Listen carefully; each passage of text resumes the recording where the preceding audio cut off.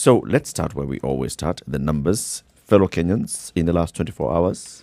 307 cases in Kenya yesterday, the highest number recorded so far. And what is worrying the Ministry of Health is that this number was not from the from specifically the highest number of samples countrywide. It was from a specific target of 3,500 tests that were done in certain areas. And from this 3,500, they've gotten 307 positive cases. The Ministry of Health is now worried about this because it is from a particular sample in a particular area.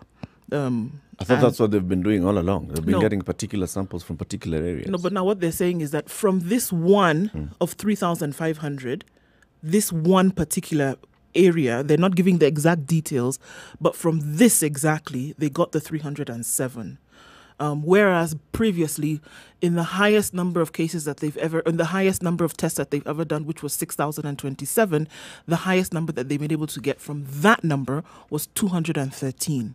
Now, from 3,500, they've gotten 307. Right? So they're saying on the test that they did in a particular day, 3,500, they've gotten 307. When they did much higher than that, they only got 213. So what they're saying now is that it is clear to them, and that should be clear to everybody, that corona is now deep in the country. And number two, they're expecting it to be across all 47 counties in a short period of time, where currently it's only at 41. I don't think it's at 41. What? You think it's at 47? Yes, it has been at 47. I mean, this thing, until it can be shown that when the testing has increased, so have the numbers, then we will simply say that, you know something, that may actually be true. But if there's a corresponding increase in the numbers who test positive, even the word, remember the word test, we don't have a case like with HIV where people volunteer to be tested. We haven't got to that stage where people can actually go and just walk in and get tested. The government seems to be the one making the initiative to test. So if the other 6, the government has made initiatives and has taken steps to test people, and they have tested, and still there are no positives, then that should be stated clearly. Okay.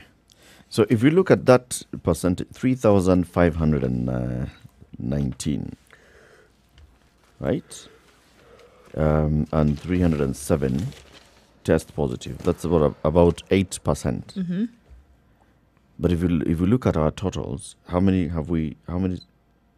We've done 173,355 total samples tested, not people tested, right?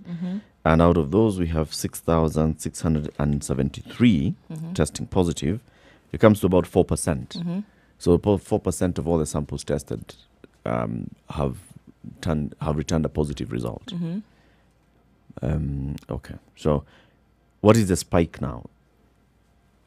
I'm still not, unless, maybe what I needed is just a bit more information of, we went and tested this particular area. Previously, when we tested in this particular area, this is the kind of number that we got. We went back to the same area, same, what word was Professor Anzala using? Okay, same group of people. And now we are seeing a rising number of positive cases emerging. Then I would say, so I don't know. Well, I guess for them, a cause of concern is a cause of concern. Amongst the numbers tested, it's not been realized that it would be this high compared to the number of samples tested. All right. So for them, it's an element of concern because it has never been this high in terms of numbers recorded. And then when you do a comparison to the numbers tested on a whole, then this is the highest. So, according to what they're saying, this is a highest cases in a day, dull hopes for the ease of measures because they expect to see these numbers rise. Okay. So the story still continues. It's about ease of numbers. I mean, ease of the measures and all. So it's a build up to that. Anyway, we'll have that conversation as we continue with this show on what we expect to hear from the president come Monday. Right. Around the world, however, the numbers continue to rise. We said that we will probably see the world hit 11 million by the weekend, and it's highly probable that this will happen. With the shooting up of cases around the world, it's likely. Currently at 10,803,599, with about 520,000 deaths around the world. Almost 6 million have recovered from this. So you have active cases of about 4.3 million and closed cases, either that would have resulted in death or recovery, at 6.4 million. All right. Mexico still continues to see high numbers, and now well over 10% of those numbers that have been tested positive have resulted in death. 5,681 cases recorded in the last 8 hours now, with 741 deaths. So they're looking about 12% of new cases being tested positive, resulting in death. 2.7 million. Close to 2.8 million cases in the United States, with 130,000 deaths so far. Some states recording, huge, crazy figures in terms of positive cases now. And some of the numbers that they were giving yesterday is that basically now 1 in about every 3 people that you come in contact with is likely to be positive. Mm-hmm. So we continue to see the surge of numbers in southern and south, in southern and Central America, and more cases being recorded in countries like Australia, with 81 new cases in the last 6 hours. It seems that everything else just, seems to be growing steadily. Now the African continent is upwards of 400,000 cases. And the numbers continue to rise, with South Africa, a bulk of those cases now. The numbers most recently coming out of South Africa is 159,333, with 2,749 deaths. What's happening in New Zealand? Are they still... Right, so New Zealand hasn't recorded any new cases in the last couple of days, except until yesterday. So now they had 2 new cases yesterday, bringing the number now of total cases to 1,530. So what they see is a reintroduction of community transmission. Still very low, but again, it's still quite, alarming for them, whereas they had come from a place where they had been declared COVID-free. So they're looking at an average of about 2 cases per day, with the last 2 cases having been recorded in the last 6 hours. And they made this announcement, their day is coming to an end, so they made this announcement at the end of Thursday, which is what we're just starting today. Okay. Hey, COVID-19. And the numbers increasing, and then you getting to that stage where you either directly know somebody who's affected by COVID. This is in terms of somebody who's actually passed away from COVID, or someone who knows someone who closely knows somebody who has passed away. And it's now becoming more of a community story. Yep. Before this we were like, have you heard anyone? Do you know any of these cases? Do you know? Now you're getting to a point where you actually get to know them personally. So talk about the measures in place. We are getting into a quick break where we look at the weather and then come out of that, and we'll be looking at the newspaper headlines. For a chance to win 1,000 shillings worth of free Safaricom airtime, this is what we require you to do. Just from your Safaricom mobile, dial *550*2#.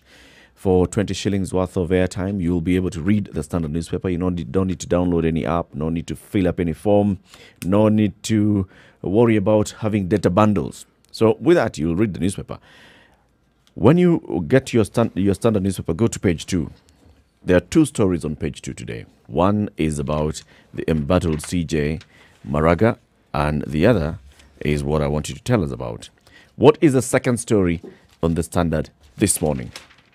What's the headline and what is it about? The headline and what is that story about? There are only 2 stories in the Standard this morning on page 2, and we want you to tell us the second story, not the CJ Maraga one. Good morning, 16 minutes after 6.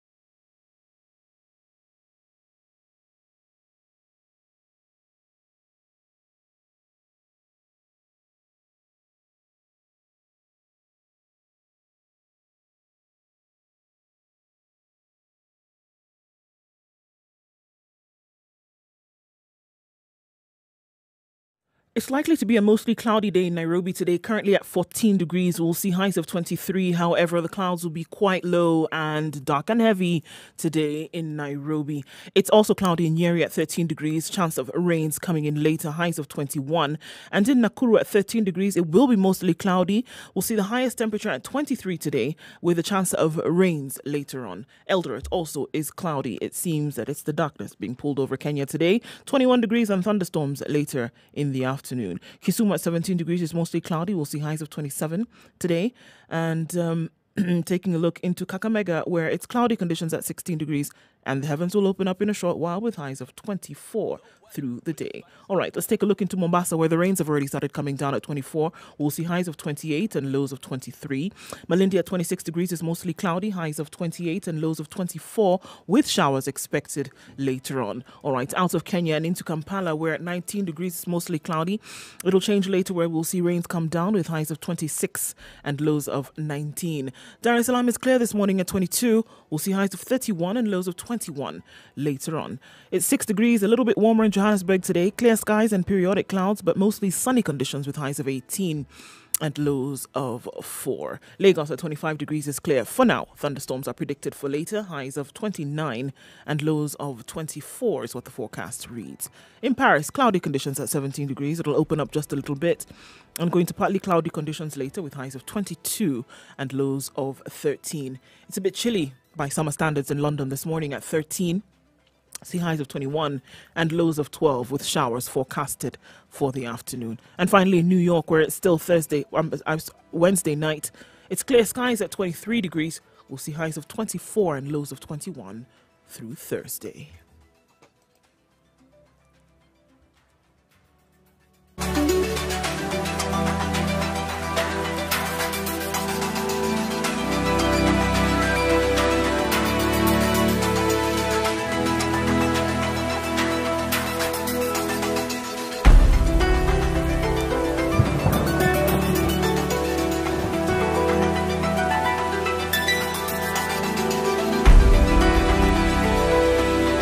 On the Kenya's biggest conversation in the room this morning is Eric Latif Nduoko and C.T. Muga with today's proverb.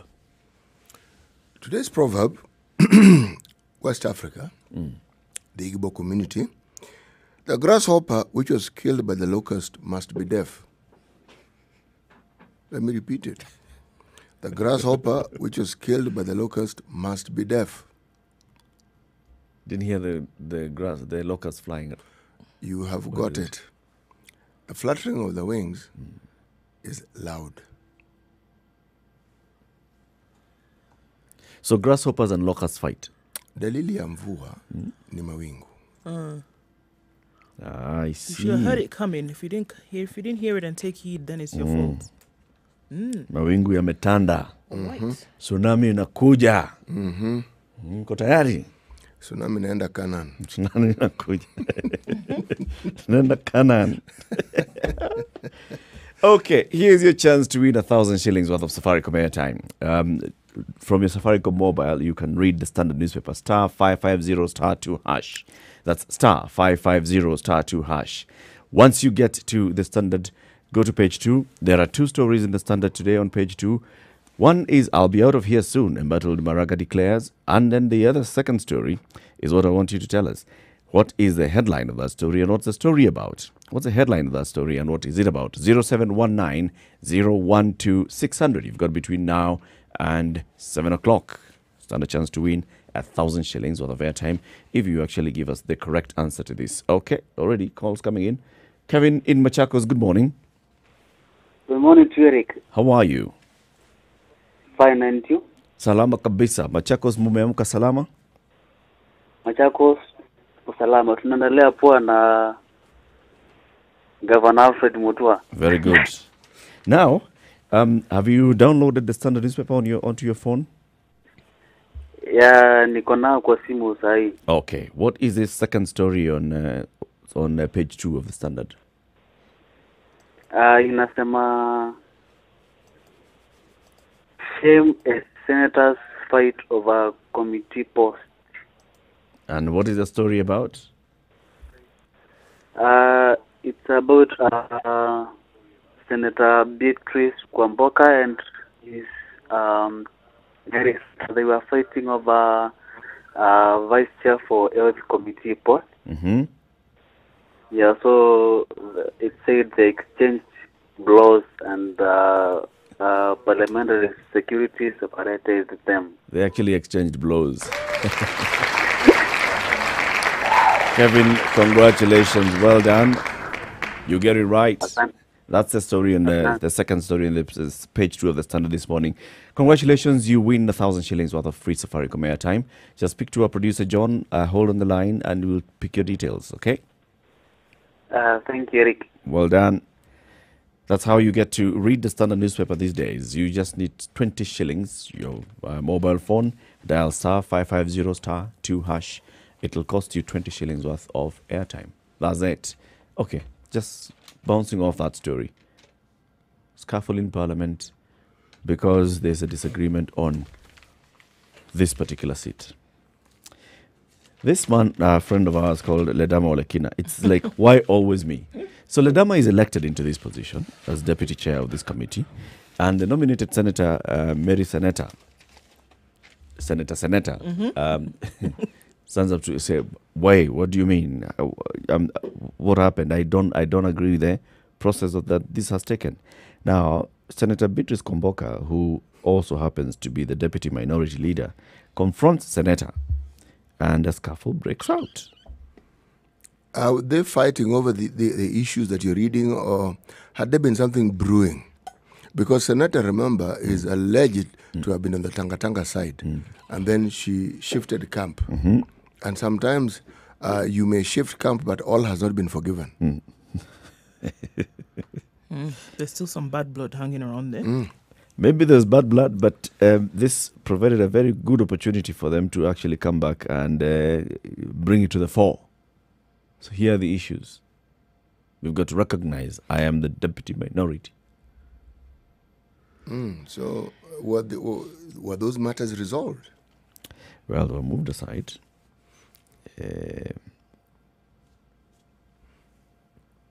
By the time people come to blows, temperatures must have risen. There must have been something. Also Yes. remember, before an election like this, there is a lot of jostling and campaigning, the push and pull and campaigning. And during that campaigns period, words are exchanged, things are said, and alliances try to be built and others broken. So friction can emanate from there. And now when you come to the floor of the House, we have beaten you. I mean, I ensure that you don't get the seat. And now here you are complaining. Or I thought I had done a good job of securing this seat, and now I'm seeing like you guys are playing games. It's going to come out. This section of the Constitution that demands that people who are in offices such as this behave in a certain manner. It's contained in the second schedule Yes. of the Constitution. Yes. It says any elected leader must, once during their term, behave this way. And, yes. And the behavior Failure that, to which they'll lose their seat. Yes, exactly. Now the behavior that we are seeing exhibited here, I'm sure it's completely contrary to the dictates and the spirit of that particular part of the Constitution. Is that not so? Now, that part of the Constitution I'm just talking about is the one that says that they should behave this way. It doesn't. At least once in your term. You realize he's joking, right? At least once in a 5-year term. I know he's We attempted pulling my expect leg. We expect you to behave in a manner that would not be Expect you to. Yes, at least once a week I expect you to pull my leg. Other stories in the papers. Right. One that has actually taken the front page of the Standard today. Shock of dead children in car at a police station. Detectives burn midnight oil after the lifeless bodies of 2 4-year-olds who've been missing for 10 days were recovered from the boot of a car, then parked at a police station. It is a mystery. The bodies of 2 children reported missing 10 days ago were on Tuesday recovered from the boot of a car parked at a Machakos police station where they'd been reported as missing. The girl and the boy, both aged 4 years, went missing from their KMC estate on June 11th while playing outside their house. Others in Athi River police station, where the matter was reported on the same day, have been searching for the children. The parents have also been conducting a search, including visiting hospitals and mortuaries, until Tuesday afternoon when fresh clues emerged right under the nose of the police. A Nairobi salesman who had gone to the station on Tuesday to pick his detained car informed the officers that there was a foul smell from the boot of his Toyota Belter. The vehicle had been lying at the station for over 3 months after it was involved in an accident on Mombasa Road on the 4th of March. It is after he opened the boot of his car that he noted the strange cargo covered in a black paper bag. The officers then opened the bag and found the 2 bodies. When the owner came to pick the car, I quote, he realized that there was a strange cargo in the boot of the car, which was wrapped in a black paper bag. And this was according to an investigating officer who was familiar with the matter. Yesterday, government pathologists were called to the scene to help DCI with investigations, and investigators from the DCI Homicide Unit, based at the headquarters in Nairobi yesterday, took over the investigation. Parents of the children were also summoned to the police station to confirm that the bodies were those of their loved ones, Alvina Mudheo and Henry Jackton. Mudheo and Jackton, who had been described as best friends, also happened to have been in the same school and sat next to each other in class. They were both the firstborn in their families. Pathologists and DCI officers could not immediately establish whether there were any visible injuries on the bodies. There was no blood stain either on the minors' clothes or in the vehicle. Investigators said the bodies were decomposing and could have been inside the car for well over a week. And strangely, no one at the police station had complained of a foul smell at the busy parking lot, and they had been missing for 10 days. It's okay. It's a shocker, isn't it? Yep. Yeah. It's a complete shocker. Let's talk about it when we come out of this short break. These are 2 children. They are not siblings. They are best friends. They come from the same estate. And this estate, KMC estate, is not very far from the Athi River police station. No. It's not very far. It's just within the vicinity. So go missing. Parents go everywhere. Go to police station. Go to hospitals. Go to mortuaries. Nobody can find them. And then somebody whose car had been detained by the police comes to pick their car. And that's when this is discovered. There's timelines of some odd events that we'll look at when we come back. Yeah. You know, certain people asking for certain amounts of money through certain parents. We'll look at that. Okay. It's 6:30. It's a situation room, Kenya's biggest conversation. Let's take a look at traffic and then come back to this story of mystery of the 2 children's bodies were found in a car at a police station in Athi River. Good morning.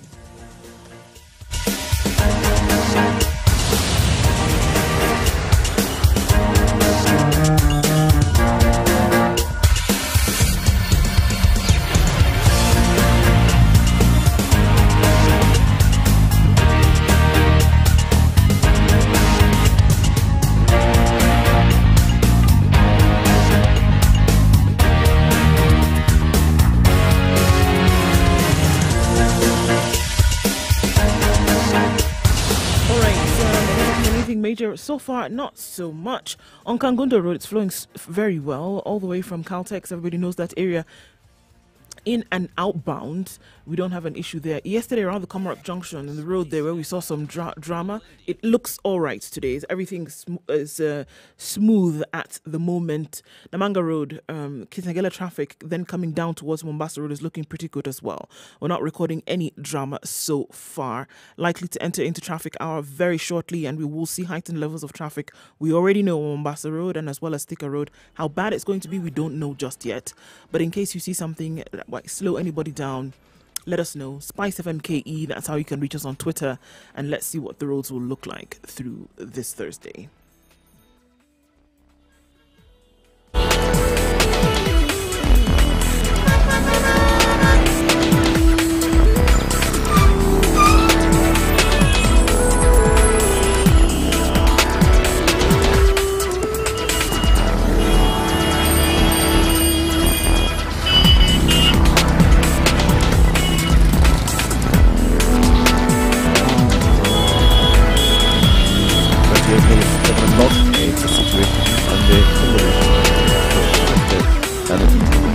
Okay, so let's look at this.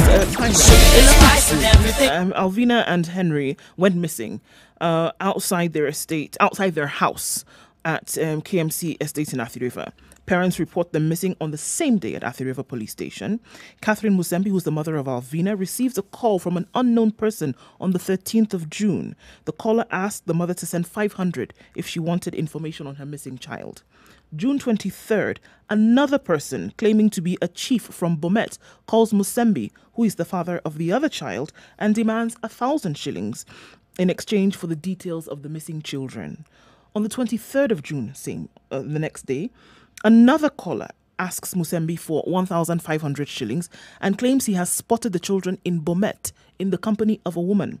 The mother disregards the caller and informs the Athi River police.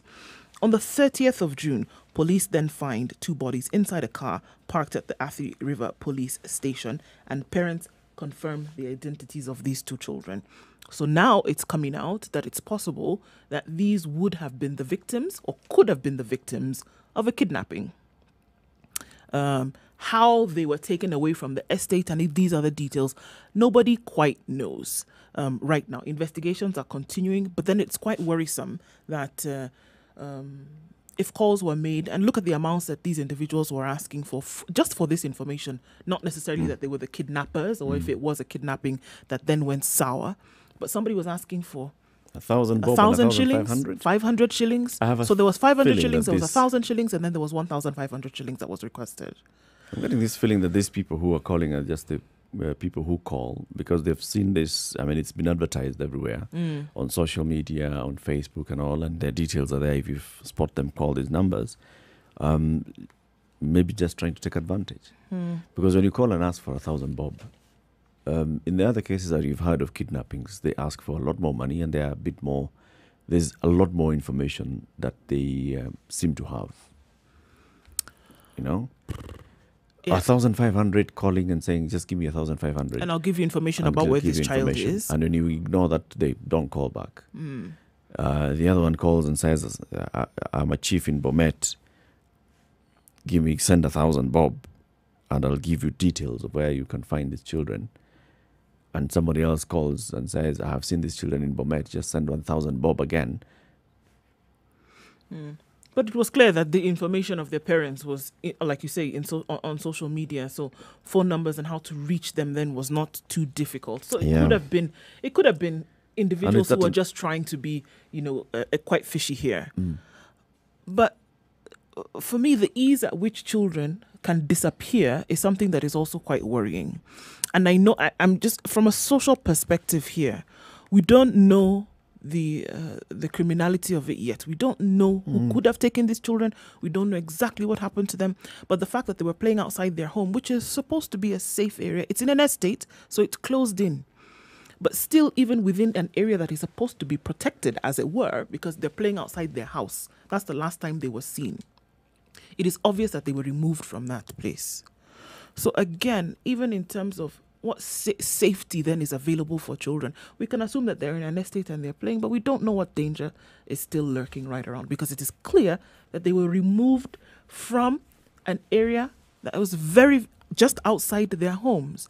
And both of these children, and even if they had strayed out of this estate, they couldn't have gone far. No, they couldn't. So it's clear that somebody around, took them. Yeah. It's clear that somebody took them. And somebody who had studied them, somebody who knew that they were playing together, knew who their parents were, knew that they were always together. Maybe not. They were always together. Well, no. Maybe the person who took them did not really necessarily know everything about them. Oh, not necessarily. No, I'm saying, but find them somewhere. They took both of them. But because the other thing that you'd ask yourself is the motive.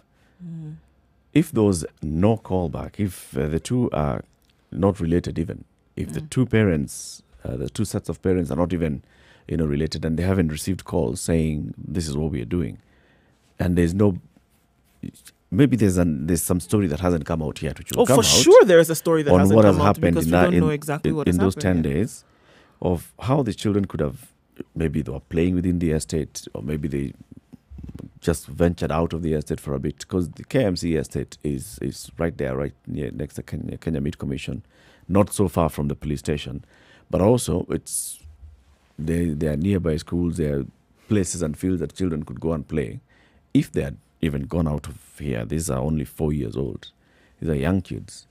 If they've even strayed outside and you find them, you take them back, or you tell them, go back home. He would assume that somebody Oh, would so take he'd them assume. back. Maybe this is a business that some people have been involved in, because stories have been rife about child kidnapping in that particular area. Well, there's been stories of child kidnapping in Nairobi and Kenya, but in that particular area around Athi River, there have been many stories. Now, this incident simply lends credence to that indeed children do get kidnapped. Yes. Now, that they should end up dead, probably having suffocated in the boot of a car, is tragedy upon tragedy. But I am certain that the police will get to the bottom of it. Yeah, I think so. There are very many questions, to that emerge out of this. And yes, the stories of children going missing are not just actually in just Athi River. It's Athi River, you can see. Case reported somewhere in Westlands, case reported in Rongai, case reported in Kitengela, of children going missing. But in many cases, when you hear that a child has been kidnapped, then the kidnapper is always trying to get something out of it. Their motive is to kidnap, not just to kill. They're kidnapping for either ransom, or if they're kidnapping for a ritual or something, then you'll find other details. Like if it's a serial killer, then you'll find some signature of killing. In this particular case, children are found here. They were found in the boot of the car. They are wrapped in a polythene bag.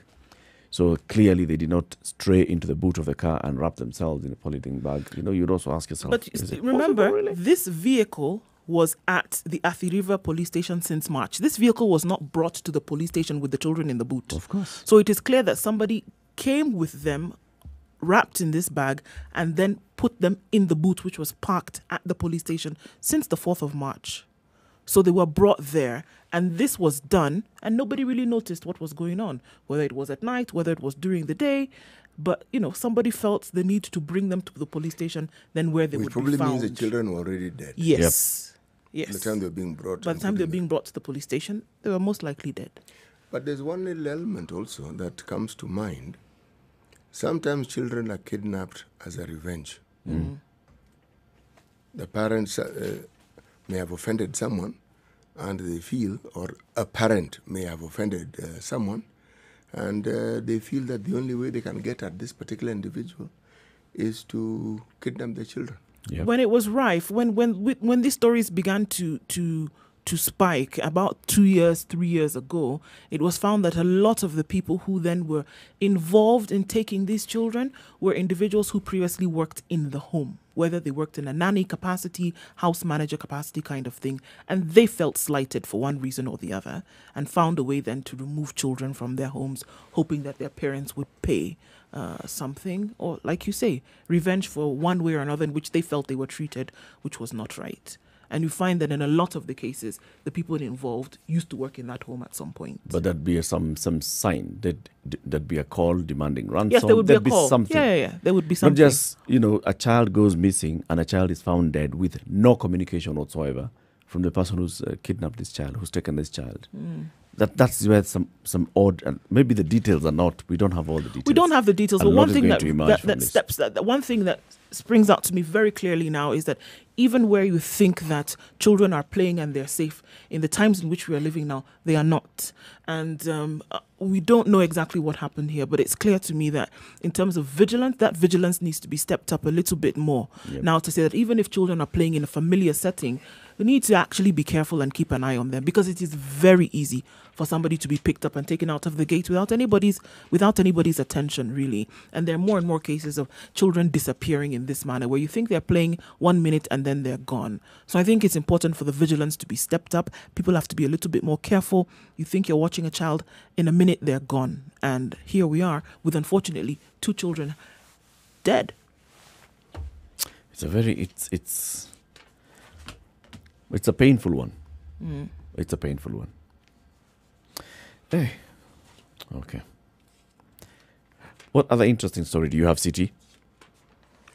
The other interesting story that I have seen is in the business section on page 36 of the Standard, where Treasury warns state bodies that don't pay bills.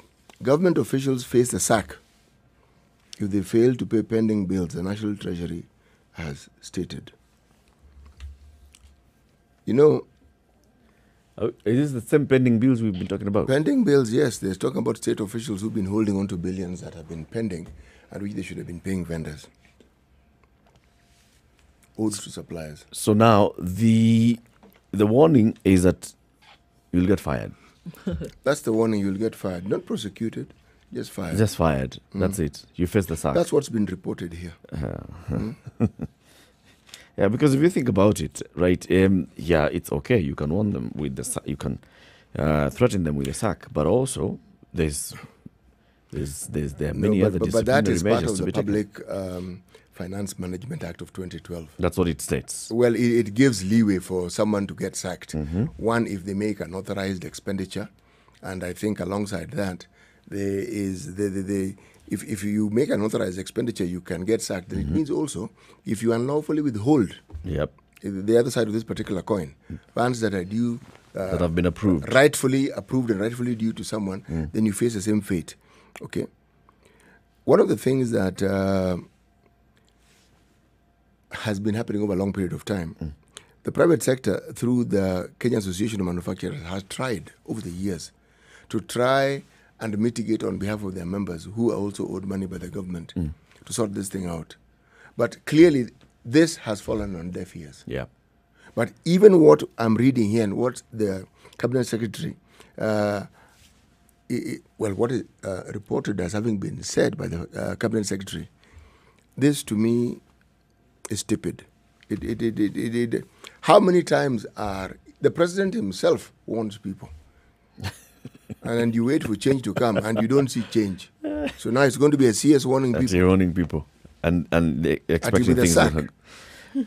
Well, one thing for sure is that the CS has apparently issued a circular telling everyone, every ministry and government accounting officers, that in the new financial year, the first charge from the new financial year is pending bills. Before you spend money on anything else, pay pending bills. You know, these amounts, Eric, are staggering because the pending bills amount to something like 137 billion. This was according to the report of the Auditor General. And 42 billion are what you call historical debts. Things which were in the previous government, they were brought Previous over. financial years and all. And yet these are monies. Where the problem, in my opinion, arises is that these are monies which were not only approved and budgeted for, but they're available. So what exactly is happening to this money? Many Where have is said it it has going? been issues about, the availability of the money coming from the National Treasury, and that's why the National Treasury is very much at the forefront of this. Now that they've been ordered to make sure that clear pending bills, and there's some business people who've been saying that yes, the process has started. It's slow. It has started. Eric. Now you see what's happening in the other part is when you now come to the individual ministries and government agencies, the accounting people are also now playing games. And you're saying counties also and their bill is something like 100 billion. Now, even in the counties, they will tell you, yes, they have started. But my friend, that pace is so slow and so uncertain. I guess this is where now these officials come in. Maybe these officials are also now playing that game of because I want to shake you down, so I, behave like, nothing has happened just so that I can get something out of it. Eric, I have friends who Who have been doing business in the counties. And if I'm to believe the things that they tell me, one of the things that they say, the government clearly stated that when pending bills were to be paid, you start off with the person who's been owed for the most time. Yes. Yep. Said that's not the case. A little window dressing here, but by and large, you'll find someone who supplied things a month ago, they've been paid. Mambo ni kuongea. Mambo ni kutengeneza. Mambo ni kutengeneza. And this is where these officers come in. Unajua city hii mambo yako unajua tunaweza pandisha kwa file. You see, when you're doing all those kind of games, there's definitely going to be a delay somewhere. 13 minutes to 7 o'clock. Let's take a quick break.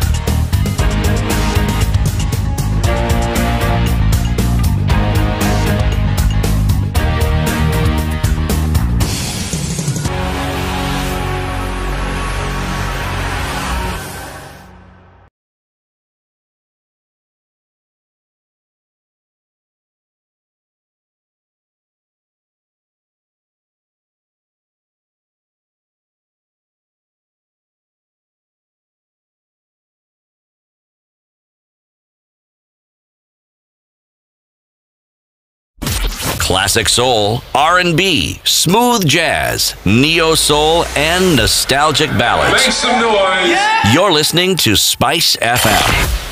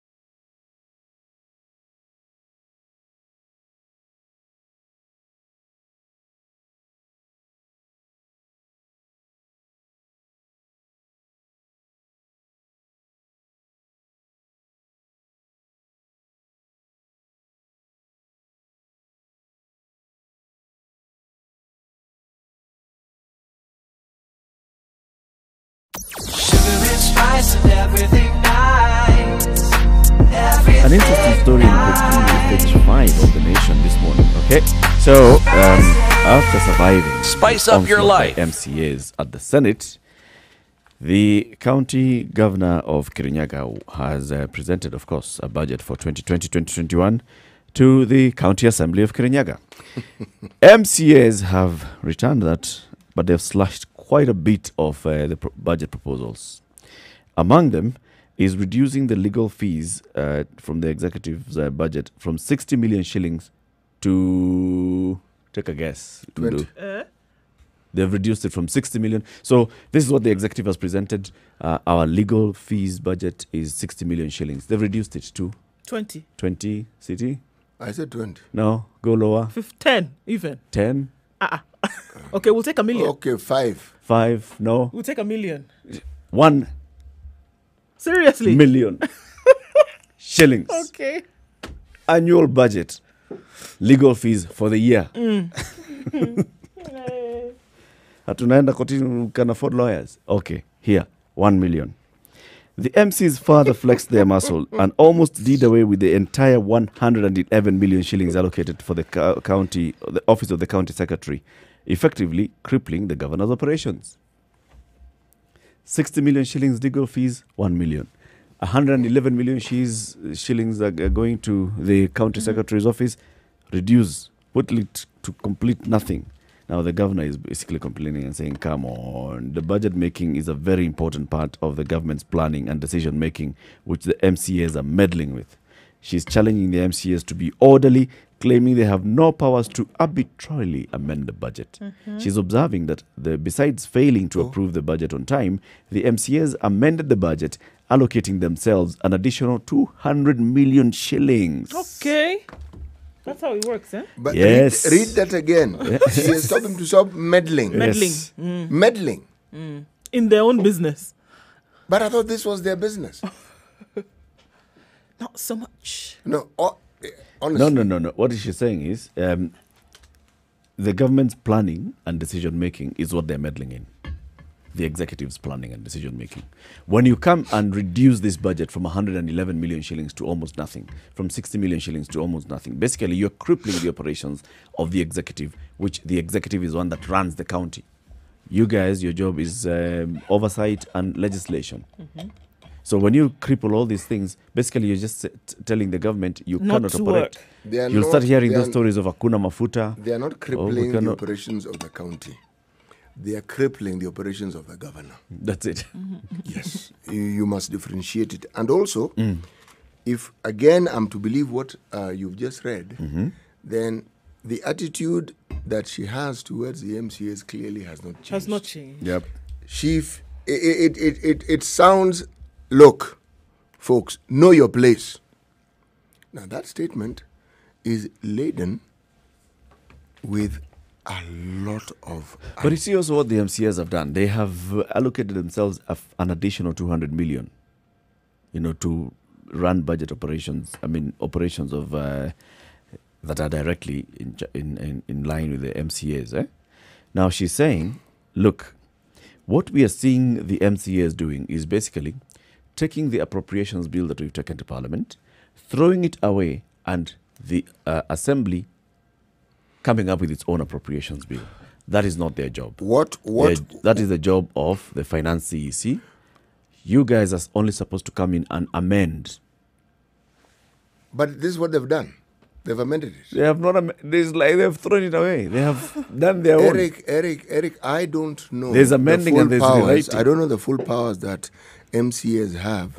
But if I'm to look at the powers that Parliament has, my friend, as stated in the Constitution, those powers are vast. In fact, perhaps when we see them being exercised, they are first surprising. Yep. And then you wonder, oh, you mean they had all these powers all along? It's possible. Yes. Now, that's one. Number two, I think she's missed the point. These people know very well that they can't go around allocating 200 million shillings to themselves. They're negotiating. Kuja utuongeleshe. Come and talk to us. Come. Please come. Come, baby, come. It's one way to get their attention. And bend the knee. Yes. It's one way to get But that's her what they're attention. doing. Bend It's getting the her knee. attention. Yes, They wouldn't and have been also able this to get thing it that we otherwise. disagreed about, which all of us, we all agreed quietly, without actually talking, we should not mention. There are some considerations that we must have. Anytime a governor has issues with the MCAs, believe me, there is money behind that problem. It's about money. There's money behind that problem. It doesn't matter. Power how is you- about who has the resources and who's distributing the resources. And they are saying, I once attended a funeral in my neck of the woods. And the senator for Siaya was at that funeral. And he said something that I heard. And he repeated it, and I heard. Again. And I made note. This is what he said. He said, you MCAs within this county of Kisumu have been complaining about the executive. Are you not aware of the powers that you have? Don't you know the powers that you have and what you can do? He said, every problem you're talking about, you can resolve if you decide to utilize the powers that you have. Yep. And I said, oh. That for me was sufficient. It was the take-home message. And it's actually a powerful one. The Assembly is a very, very powerful body. National Assembly, County Assembly, even the Senate. They're Very powerful. bodies. They're powerful. And, well, in this particular case, what we are seeing here is that tussle. They're basically just trying to show her, you know what, when you bring the budget to the Assembly, our job is not just to rubber stamp. We are a budget-making assembly. You'll bring your proposals. We look at your proposals. We can amend your proposals. We can reject your proposals in total. So, in fact, be happy that we are just amending. Actually, we've just reduced it. We could have scrapped it. They just scrapped it. We'd have scrapped it completely. This allocation, why do we need to appropriate money into this? Justify. No. They did promise that this thing that supposedly had ended in the Senate was not really ended.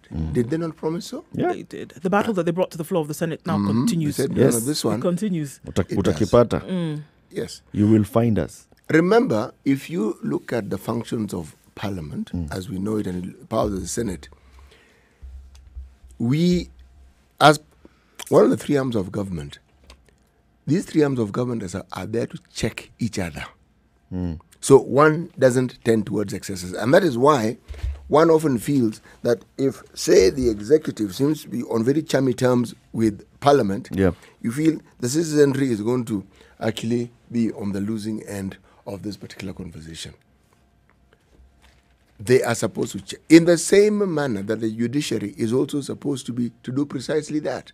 So what we keep seeing, what we are seeing, the tussle that we keep talking about, that's between the judiciary and the executive, it is actually good. We are actually seeing democracy in operation, and we are actually seeing the implementation of the powers that these bodies actually have. Right. Yes. Indeed. Coming to the top of the hour, remind us today's proverb. The grasshopper which was killed by the locust must be deaf. This is from which part of the West continent? It is west from the Igbo community. The Igbo. Is that You know how you the pronounce it? Igbo. Igbo. The G is silent. No, it's not. The G is You on the just back said, of the mouth. you just The said colonialists silenced the G, but it's actually not The silent. Igbo. Okay. From the Igbo people. they preferred something that rolled easy on their tongue. Yeah. Good morning. It's now 7 o'clock.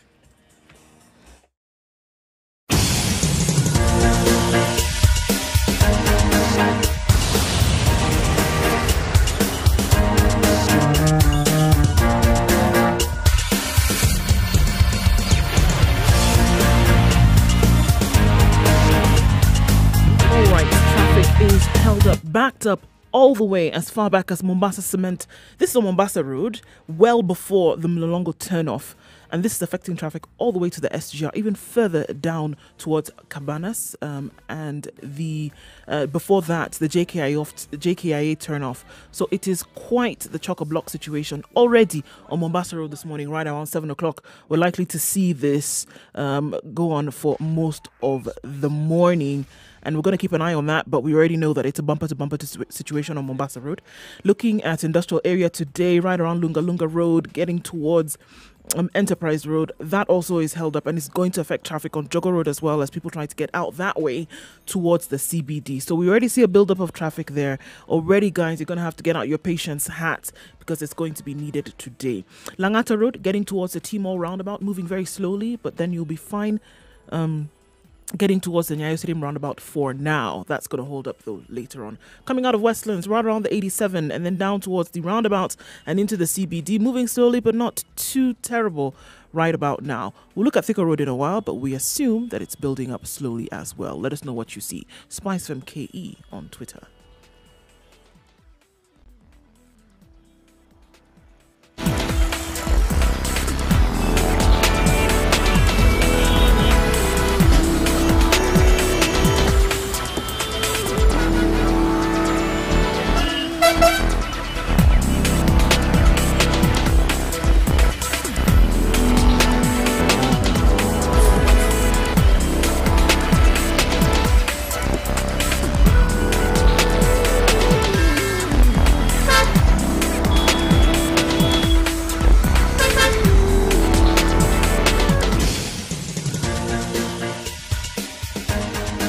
This is The Situation Room, the home of hard-hitting political commentary and penetrating insights about the state of the nation. This is a talk radio experience like no other. The Situation Room, a place for hard truths, debates, and elevated conversations. The Situation Room, witty, political, engaging, deep, controversial. In the room, we have C.T. This conversation Muga, continues. researcher. We are live streaming on Spice FM KE, Facebook, YouTube, and Twitter, as well as www.spicefm.co.ke. You can tune in if you're anywhere within the country. If you're in Malindi, 97.7, Nyeri, 90.9, Eldoret, 96.7, 96.0 in Nakuru and its environs, 102.5 in Kisumu and its environs, 87.9 Mombasa, and Nairobi, 94.4.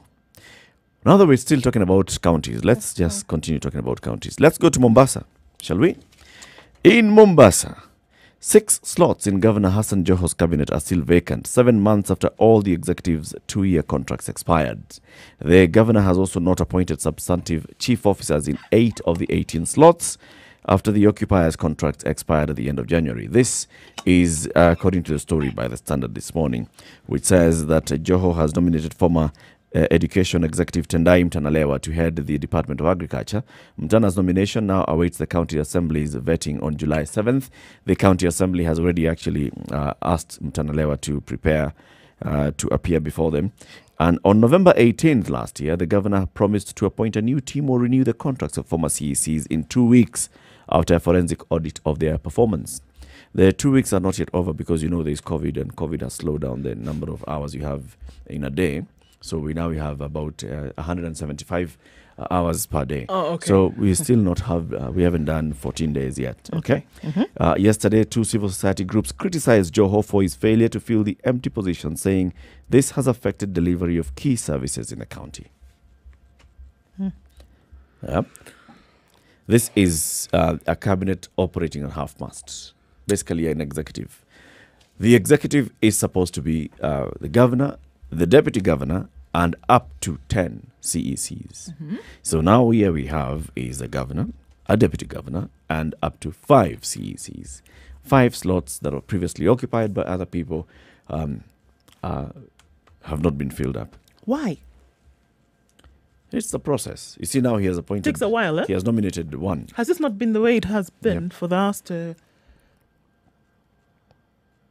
almost a year? Yeah.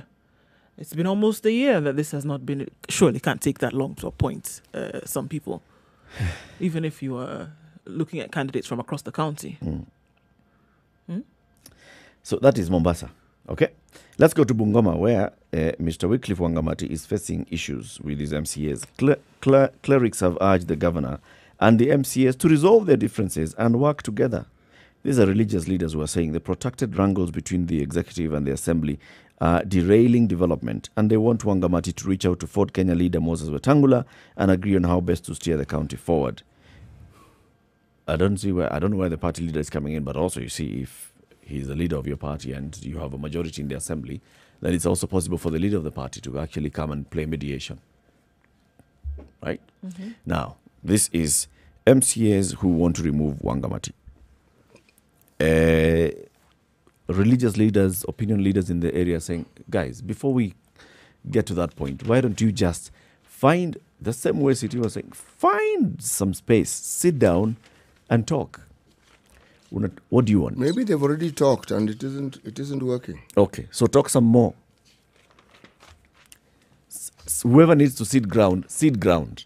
Because somebody needs to sit ground. You can always find a middle ground. Yeah. I'm a firm believer in, conversation, the art of conversation, not just in, making it interesting, but coming up with solutions. And I think it's one way that you can find a way. There is always a way. So long as there is a will, there's a way. So now the question goes to if we're not really actually willing to find a solution to this. Because if we were, I think we could do it. Could be done. Come on. I mean... What are some of the issues that we're looking at here? They seem to be completely hell-bent on wanting to teach this governor a lesson. But, everybody else is saying, find a solution to this. We can't keep having this, back and forth. Actually, you can. Whenever you have political competition at this level, and there are all sorts of things at play, and people are aligning themselves with the view to occupying certain positions in 2022, or they'll be that back and forth is a given. Okay, but here the citizens now, leaders of ordinary citizens, who are coming out to say, you see, this kind of tussle that you're having, you are forgetting what you're supposed to be doing. Yes, that we have expectations of you.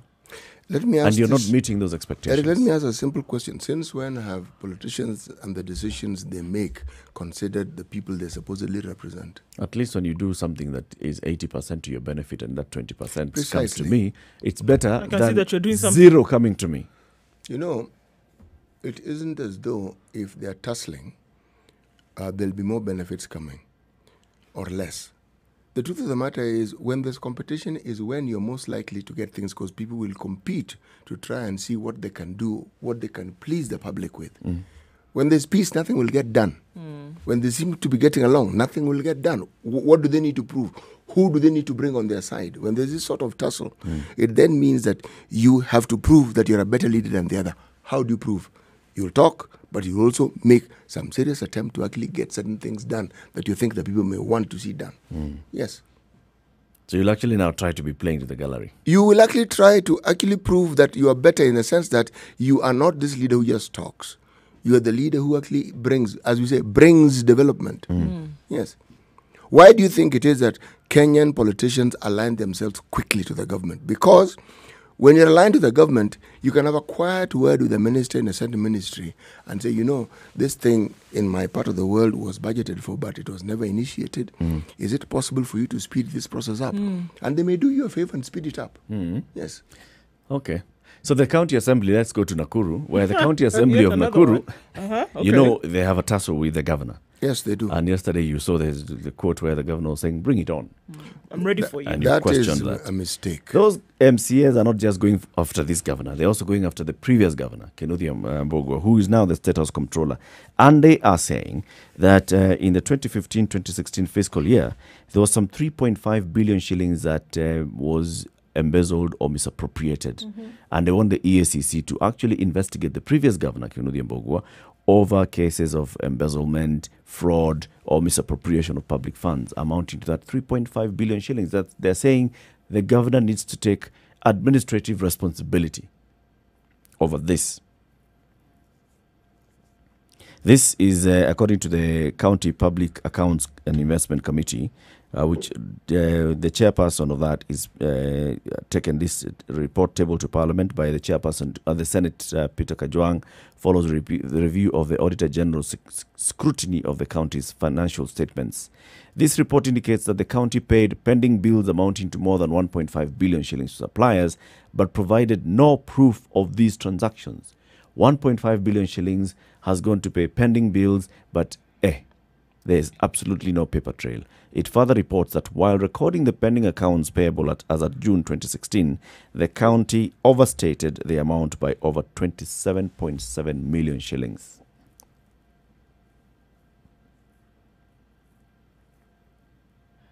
Questions, and they're demanding answers now. Well, look at the trend of all of this. I mean, we've Mombasa to Bungoma to Nakuru.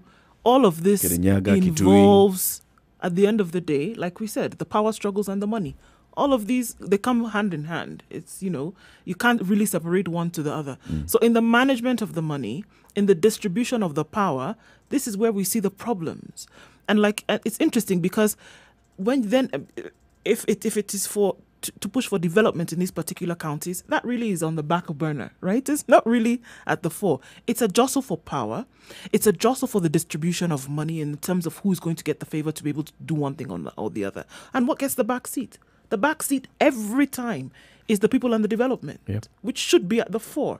So even as these wrangles and these power struggles come out into the open, it is clear, evidently clear, that the interest of the people is never really considered. That development, true development, is never really considered. It's about, whose chest is going to stick out through the jostle. Imagine. And who's going to come out the winner. Whereas the thing that you were put there to do it is never ever the point of the discussion, the point of the power struggle. It really isn't. I don't know, man. But it seems to be quite destabilizing when you think about it. That these struggles that come out, if you saw that people were fighting and saying, actually, no, this money that has been allocated, this road needs to be done again, or we need to make sure that this school or this hospital or this other thing is done or sorted, then people will be able to say, okay, they're fighting over something that is going to eventually benefit the people. But here we are fighting over personalities and distribution of favors, and in some cases, tenders, where an individual is going to get money in their pocket. It's quite a sad state of affairs. What one would hope to see is them arguing over prioritization of projects. Absolutely. That you're saying that you'd like to allocate this money into this side. No. Allocate this money into this. If we look at this is gonna, infrastructure is better than this. Or let's have such kind of arguments. say giving Actually, money we for need this social hospital, protection is yeah. better than giving money to road is better than hospital, or school is better than a ward. Let's have those kind of debates. But when the debates are, you have eaten too much money, then the question, it basically is also saying that you have eaten too much money without considering that we also needed to eat. Yeah. Or you've bought a vehicle without, you bought a new vehicle for your office, and we also would have liked to have one. For crying out loud. What are we doing? I hear you, City. Yes, that tussle sometimes is important, but it's not always beneficial. Eric, in this country, I think it almost always is beneficial. Case in point, one practical example. When there was the handshake, one of the things that not very long after came to the fore was a complaint by it was the media, we saw it on TV, people loudly saying that why is it that we are not hearing a voice pointing out the things the government is not doing right? Mm-hmm. What brought one of these things to the fore was the increase of fuel. If we look at right now the tussle that has been magnified between the judiciary and the executive, we have a history in the past where the judiciary and the executive were one and the same thing. Now they clearly are not. The thing that you're guaranteed is that both parties will try to prove that they are doing what they should do. And the courts will try and hold their own and prove that, as I said, the examples we are seeing in the counties and all these things, they may appear to be terrible things. What they are it is, one, the constitution being operationalized and democracy at work. This is what it is. Democracy doesn't work quietly. It never does. Because it means for it to work, it's upstaging and it's removing certain norms that people have been used to. It's never quiet, it's never really peaceful. Democracy, the application of it, never really that peaceful. So, as far as I'm concerned, these tussles are good. Let them continue. By all means, let them continue. Let's look at the weather.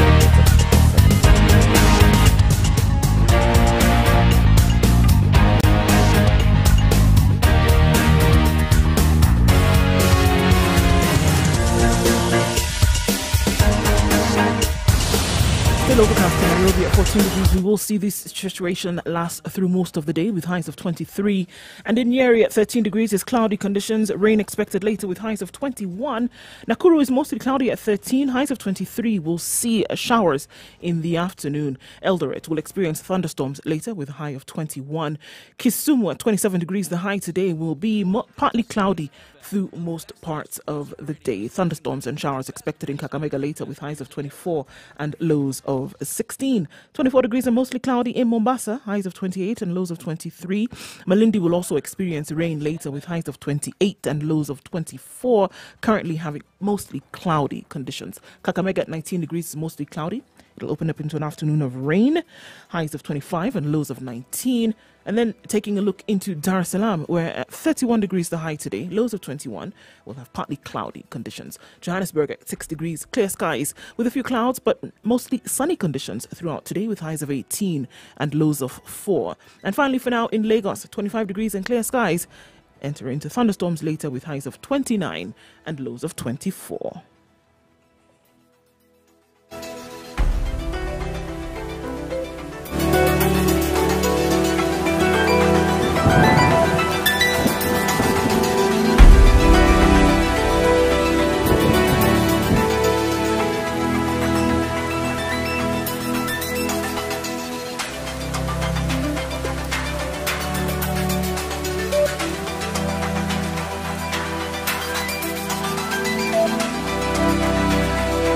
Okay, so the BBI task force is mandate ended. I actually forgot that task force existed. Forgot. Okay. Spice up your life. You know the president. Mature, intelligent talk every morning. Spice up yourself. The point where the BBI, the BBI agenda. agenda. Mornings One, done right. 94.4 Spice FM, Nairobi.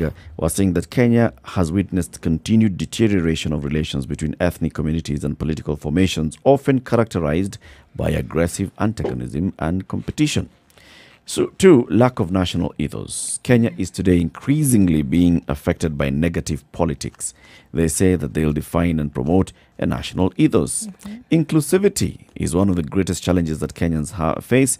On this, the President and Mr. Odinga are committing themselves to make the strongest efforts to find the right skills and attitudes from as many backgrounds and identities as possible. Inclusivity, devolution, entrenching devolution, divisive elections, safety and security. Many Kenyans' lives are afflicted by natural and man-made disasters. The two say that committing to have leaders in every part of Kenya, no matter their level, make practical efforts to ensure that those who are hungry or in distress are aided. They also vowed to address terrorism, corruption, shared prosperity, responsibility and rights. The report is expected now to be handed over to the two principals shortly. They'll look at it. We may have another Bombas moment where it's presented again and they press a button and we have confetti all over. And then it goes to Parliament and parliamentarians look at it and they follow what the dictates of their leaders will tell them. We want this and the other, and they will vote that way. And they'll see how to position themselves in how they fit in the cake that has been cut. And then we're hoping that this is going to change Kenya to the better. City don't look too convinced that it will change Kenya. It's not a question of not being convinced it won't. Nothing will change. Well, no. Something will change, but not much. Things will change. When you say it will change Kenya, you are referring to an almost cataclysmic change that more or less overhauls this corrupt system that we have, and that brings about sanity to issues of government, a place where there are no pending bills, a place where hospitals work, a place where when roads are built, you don't hear of kickbacks being given to those in charge of those ministries. It's an honest society. That isn't going to happen. Not with the BBI or with the FFI or call any other I. BBI. See this thing for what it is. It is a political move to put, this one is not just band-aid, but a nice bandage to a broken leg. Okay? We know the leg is broken. The x-ray has been done. What you require is plaster of Paris being cast over it, or some of these modern contractions that they have. Or some of those metals. They have some wonderful new things that they put, and which enable you to walk within a very short time. Okay? If they used a modern method, and the analogy I'm giving here of the plaster of Paris and the metal fittings that they put in your leg when it's broken, one is a modern way of ensuring that you walk quickly and that the bone heals properly. Okay? The other one was the old method, which also achieved the same thing.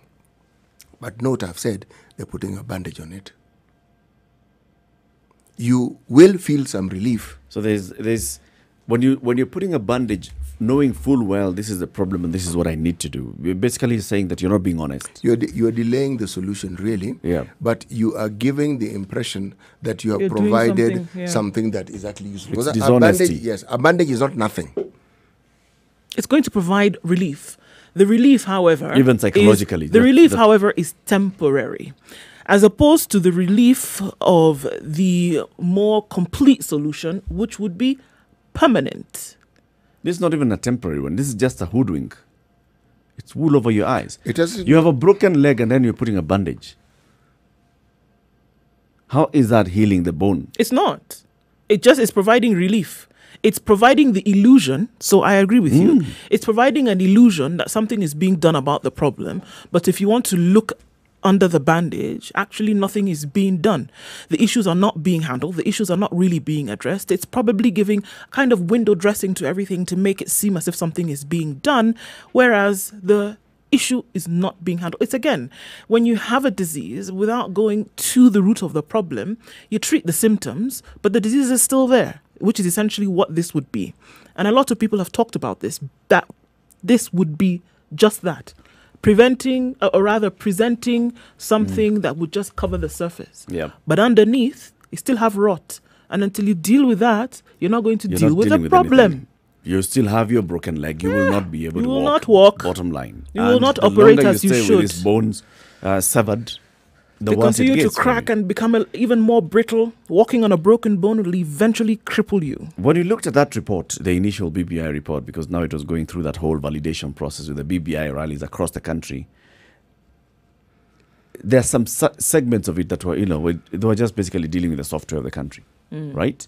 That if we address these things, if we talk about, starting to teach ethos and national Nationhood ethos and from an early age in school and ensuring that it's part of the curriculum, all these things do not even need a long-term conversation. They're things that just require to be done, implemented. They're very good on paper. If you look at the whole scheme and looking at the BBI rallies and what the leaders kept talking about all the time in the BBI rallies, it was mainly about the political positions and the organization of the national executive, right? And saying the debate is whether you want to have a powerful prime minister versus a weak prime minister versus a president directly elected by the people versus a leader who is elected by parliamentarians. It's all about political power and political positioning. Main thing. So that's the focus of it. And even if you look at what people are now saying, the realignments in Parliament, it's positioning yourselves to what is it that we're going to do? Are we going to have a prime minister who comes from Parliament? Are we going to have cabinet that is half coming from Parliament? So I can be an MP going to Parliament and then I'll join the cabinet, I'll have a flag. Are we going to have women having greater say in Parliament? Are we going to have more representation of gender? It's about political power and positioning. The other things that have been mentioned in the BBI may end up being just like everything else that we see in our government, very good on paper, but implementation, because there was no will in the first place. Everything else is just adding it up there so that we can accompany this one agenda. Exactly. And unfortunately, let's create new positions in national executive. It would appear that all these other things that have been look. I mean, if you want to apply some scrutiny to this, it would appear that all these other things that were added were unfortunately just dressing. It's like the salad dressing. You put it there so that it and it looks very good. It looks very good. It even tastes good. But at the end of the day, what you're trying to do is get the individual or whomever to consume the salad. Okay, and it would seem that these other things were then compensatory, and that all right, we'll take it because it has come along. But was the intent for you to gobble up the dressing just so that you can mask whatever else is going on? It would appear that that is what it was, and that it was not really dealing again with issues. And if it was positioning, at the end of the day, if the individuals for which the intent was to be in particular positions was fulfilled, then all these other things that were promised or were discussed or talked about, which are inherent issues if you want to look at them, would never be dealt with. And then you would go back into a whole issue of discussing them again and having wasted all of this time. So if the desire from the beginning was not to have all these issues come, it'll be very clear. It'll be very clear once all of this is done, dusted, task force has put this thing to bed, and whatever wanted to be achieved has been achieved. It'll come through, and it'll be very clear that those issues that we spent a lot of time going around the country discussing one to the other, actually there was no interest. Those were not the issues. When I sit back and I think about it, what I see sometimes is an attempt to re-centralize power. The 2010 Constitution did something that the late Otieno Kajwang kept saying: what we are going to do is devolve power. Sema devolve power. Removing power from one central position and devolving that power. Ensuring that, yes, we have a national executive that's headed by a president or a chief executive, whatever name you want to give them. They have their powers to run the national government and to represent the country as a head of state. But decisions at the local level shall be made at the local level by local leaders appointed by local people. Right? And that's where the devolution came in. Now, the whole stress and push and pull about the national government promising this is how much we're going to be giving to the counties is an attempt at re-centralizing that power, showing that it's the president who will decide. If we elect this person as president, they're the ones who will decide how much money trickles down to the counties. They're the ones who will decide this is how much you're going. The whole BBI conversation has also been talking about that. Let's increase the amount of money being allocated to the counties from this percentage to this percentage. Let's increase to that percentage. And then the person who is appointed as a chief executive will add like 1 or 2% on top of that as tokenism to show that they are the be all, say all, and everything all. Same thing is happening to Parliament. If you look at what the reports that were coming out in the weekend papers about people who are saying what's expected, what the rumor mills are saying about what the report is likely to propose, is if we talk about a prime minister who comes from Parliament and is appointed by the president, and the president would have power to dismiss this person. If you talk about half a cabinet coming from Parliament, this is a national executive basically running control of Parliament. The same thing that we were maybe trying to run away from in saying that let us have clear separation between executive and legislature. Right. Where MPs will be MPs, they'll make laws, they'll check and balance the executive. The executive will be running the country, but they will be answerable to the assembly. Before this, what did you used to have? President can go into the National Assembly, appoint ministers, and appoint the other half of Parliament as assistant ministers. So basically, the president has control of the Parliament. With an attempt to go back into saying X percentage of the cabinet shall come from Parliament so that they can be going to report to Parliament directly, it's an attempt, in my books, at the executive getting its foothold back into Parliament and trying to control Parliament. And what we're also seeing with a kind of push and pull between the executive and the judiciary is the same kind of thing. The executive trying to have direct and unfettered control of how the judiciary is running. If you look at this experiment we had with bringing in corporate types or people who are bureaucrats into politics by making them CSs, this experiment has not worked well. Why? They were supposed to overhaul systems and bring about change. Tell me this change and this overhaul that you have seen. Tell me one ministry where this has happened. Education with Matiang'i. Tell me another. Education with Magoha. Magoha and Matiang'i have been working in tandem as a tag team from the time Magoha was chairman of the National Examination Council. Yep. All right? Yep. I'll give you another one. Now, just to sweeten that deal, we have had politicians in the same cabinet. They are politicians. It's not that they have come from, they are not at corporate types. So yes, they were corporate, they went into politics, and then from politics, they flopped in politics, they were picked and brought into the cabinet. We have them. Yes, we have people like Munya. Yeah, and Balala. I understand and others. that perfectly. There's a reason why I'm mentioning this. The old system where you first had to be a member of parliament, then a minister, and where it was understood that the account holder was the PS. Clearly, I believe it's still the case, but doesn't seem so. Okay? One of the things that system provided was a case where, in reality, the minister was not just answerable to the executive. No. In this case, the CSs, the ministers, are answerable to the executive because that's the person who actually appoints you. Your whole job is based on that. Yes. In the previous one, you were still MP. And so answerable to? Well, answerable to Parliament. To the well. people. To the people. Parliament and the people. Parliament does not do anything to you. I mean, Eric, actually, that is a misnomer.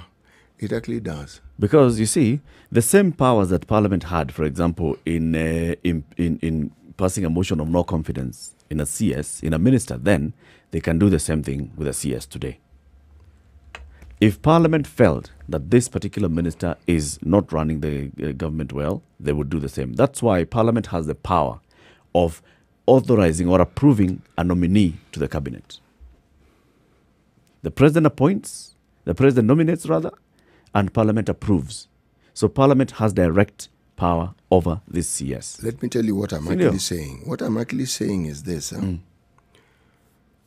the matters that go on within our ministries are usually extremely political. When you bring a neophyte, someone who was in the corporate sector, or someone who, what you've actually done is thrown this person into some very, very deep water and you're not even sure they can swim. So what will either happen? They'll actually join the band and the brigade of those who have been doing the craziest things that you can actually think of, or they will simply probably just sit back and be told what to do by these very same people. Yeah. The previous one... That is still carrying over from the previous...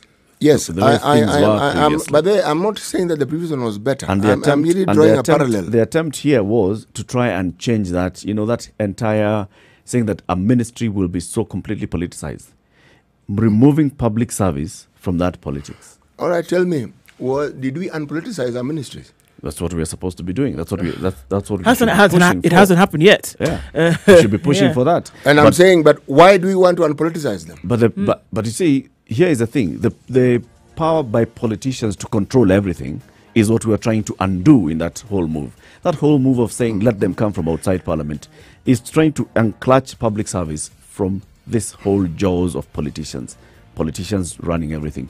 Yes, politicians can have a say, and will have a direct say in how ministries are run, because you are answerable to Parliament in terms of checks and balances, but you don't owe them a favor. Eric, I don't think either you or I has a perfect solution to what we're discussing. But the truth of the matter is this. Our system is highly politicized, highly. Okay? And I feel that someone who thinks they're answerable to people, in my opinion, stands a better chance of actually functioning well in a position of authority for this very reason. There is a check and balance beyond just one. There is another power point that he needs to be able to come to account. And politicians tend to think along those lines. Let's take a shot. It's 5 minutes to 8. Let's look at the and then this conversation.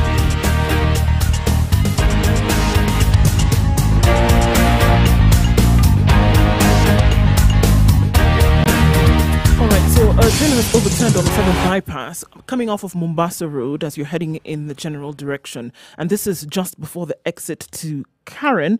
And so this is affecting traffic that is outbound on the bypass, and so you need to be careful. Approach with caution because it still has not been cleared away, and it's already affecting the build-up then on the bypass. So if you can avoid the area, do so until at least that has been taken care of. Waiaki Way, there's no traffic moving towards the city centre. Shouldn't be a problem for you there.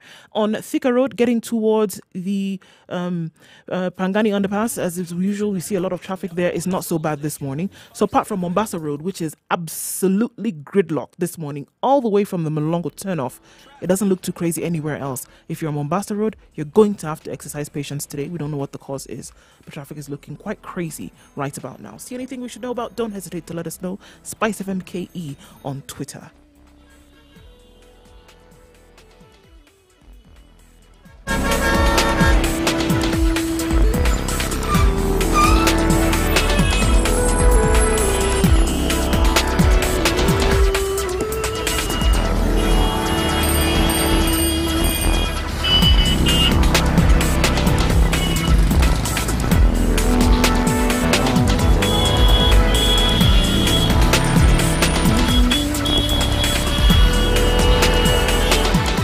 So we continue with this debate that we're having on what I am saying is an attempt by the powers that be to try and re-centralize power by various means, coming back into Parliament, clawing back into the judiciary, and trying to have all those people answerable to the same. And you're talking about the current situation where we have CSS who do not come from Parliament, and a proposal in the BBI of half of the cabinet being picked from Parliament. And the pros and cons of that. There are very many pros and cons.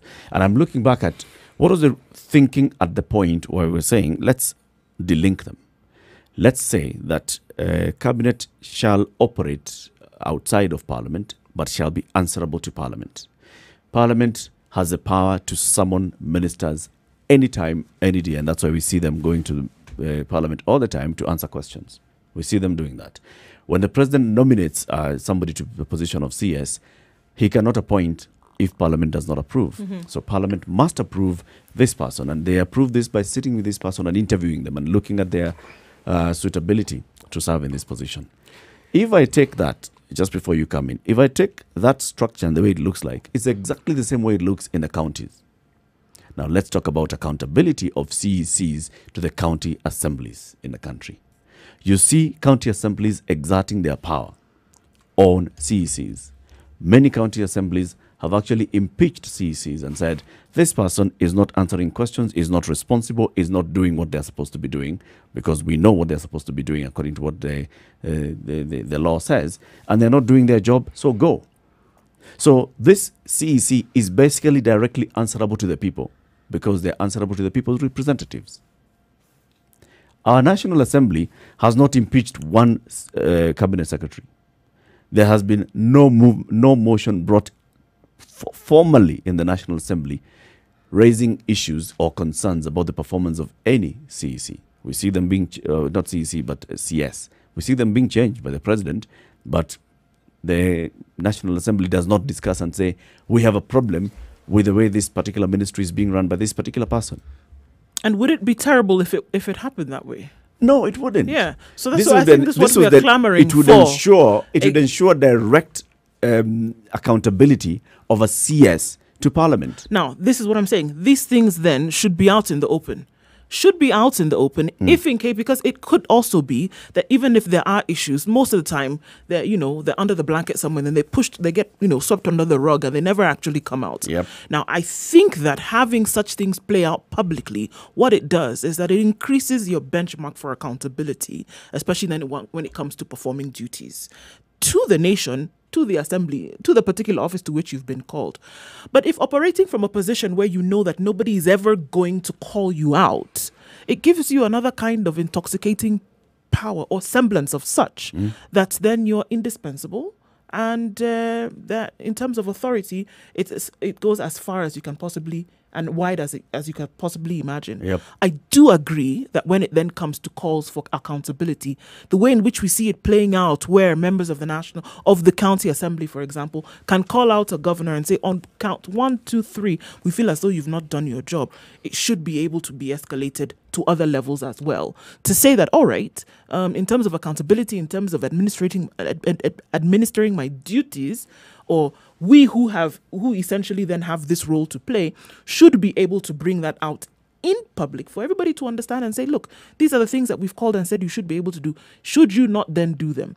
The same way that when your appointment was brought before us and we had to debate on the same, so should it be that in the carrying out of your duties then, we should also be able to bring that out and say, you know what, hold on 1, 2, 3, we feel as if you have not been able to fulfill. We should then be able to bring it out for censure. I think so. When I hear MPs complaining about this particular state of affairs right now, they say that when matters are brought about a particular CS, and a CS is someone, the CS takes a long time before they appear before the House. Because they're busy. And they go to a committee, and then the committee is the one that interrogates the CS, and the committee reports to the whole House. Now, the entire assembly wants to be the one that is interrogating the minister. And that can be done by just a mere change of standing orders, and say that we shall have ministers coming before the House on such certain days, if you want to. But the attempt here is for this same politician who's been appointed, who's been elected by the people, going a step higher and getting appointed into the cabinet and saying that now because I'm in cabinet, I'm more answerable to Parliament and therefore to the people. And we don't see that happening. Just because you appear in Parliament to answer questions. Mr. Speaker, I am aware, this is my answer to the question that was raised 2 weeks ago by a certain MP, and I am aware that this, and these are the actions that we've taken, and therefore this is my response.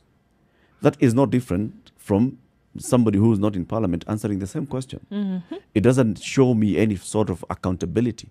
I see two games here being played. One, the politician who's running who has been elected into office, wanting to jostle themselves and find that flag so that you can go back home with some sense of elevated dignity and saying, you know, I've also even been given a flag, I'm now a minister, going back to the old days. And another one, the executive using this whole and saying it's a good opportunity for us to actually have a say in parliament. When you have a say in parliament, when you have the top leadership of that assembly being also members of the cabinet, then there's that as well. We have a hand in how the assembly is running. You know, if you have a very large majority in parliament, and you also are the leader of that party that has a majority in parliament, you have all the power you need. Yep.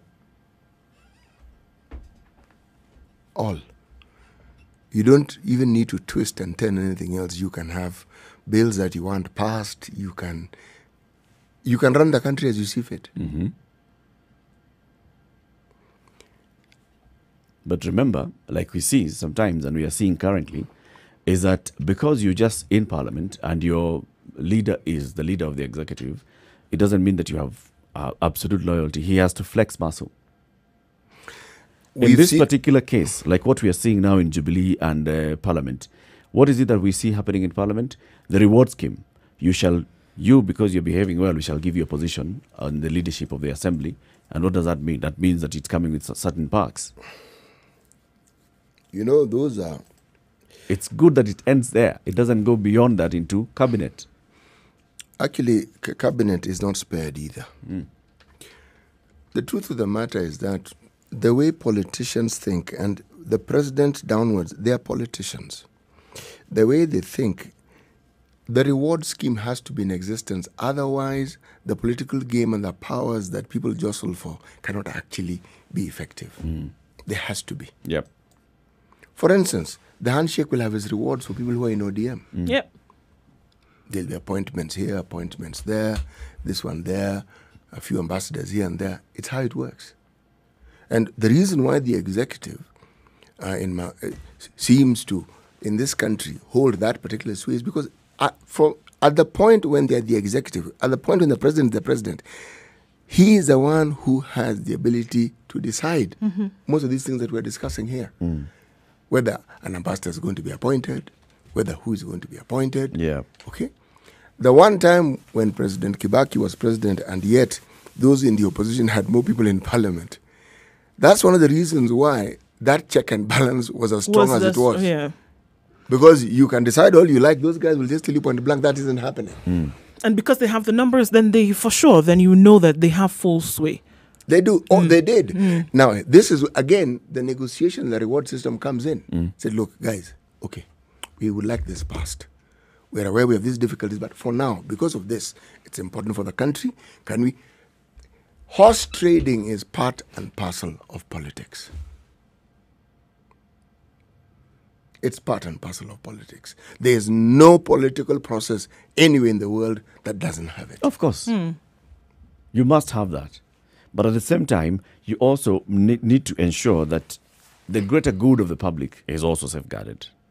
I don't see anything that, for example, stops the executive from doing that horse trading with the assembly without necessarily saying that ministers shall come from there, without necessarily saying that I shall have full control. Can you imagine a state where you are the president, but you have a minority in parliament, or you have a 50-50 in parliament, and you don't have any of these other candidates to by the way, there are very many leaders around the world who find themselves in that position. Yes. They're actually hostage. Yes. You're president, but you're hostage, say, to the opposition. Yes. And that's likely to happen at any time in this country. Now, this attempt at saying, the leader of the majority party or the leader of the majority coalition in the National Assembly shall be appointed by the president as prime minister and shall therefore have some duties given to them by the president. It's another way of basically saying the president, whoever is in parliament, is okay. Eric, I'll deal with them. Look at the country of Israel. The current prime minister, if I'm not wrong, this is his third time to be prime minister. Yep. Exactly. In between, he's been minister. He's been all sorts of things. But of interest, if you look at Israel, I'm choosing Israel, but I could have given the example of Italy as well. Part of the reason why there's so much movement is that nobody really ever has that clear majority that enables you and your party to actually be in charge. You have to agree with others. You must have to form have a coalition. Always, you must and form at a some coalition. point in that tenure, the coalition will break, and then you lose. And then you have to look for other partners to sort of like coalesce with and so or forth. you and go so back to an election. Yes. That's democracy at work. At work. Yes. Now, there are those who could argue that all those changes, sometimes they're not good for development. Italy has its issues. Right now, because of COVID, there are many things that are neither here nor there. But Israel, which is the example I was giving, has had this for the longest time, but they've continued to develop. Yeah. And part of the reason is because they have a very clear civil service. And also, Who actually run the country. who run the country and who have the interests at heart. Look, and I'm going to come back to this thing. Interests at heart is crucial here, because why are people getting into positions of office, public governance, whatever it is? A lot of people are getting in for selfish gain. A number of people, but then you still have a number of people where it works is where you have those interests have been aligned from the very beginning, and you'll see that working every time. And you'll see, even when they're falling out in terms of coalitions, it's on principle. We, on our side of our party, this is what we stand for, and you stand for this, and you stand for the other.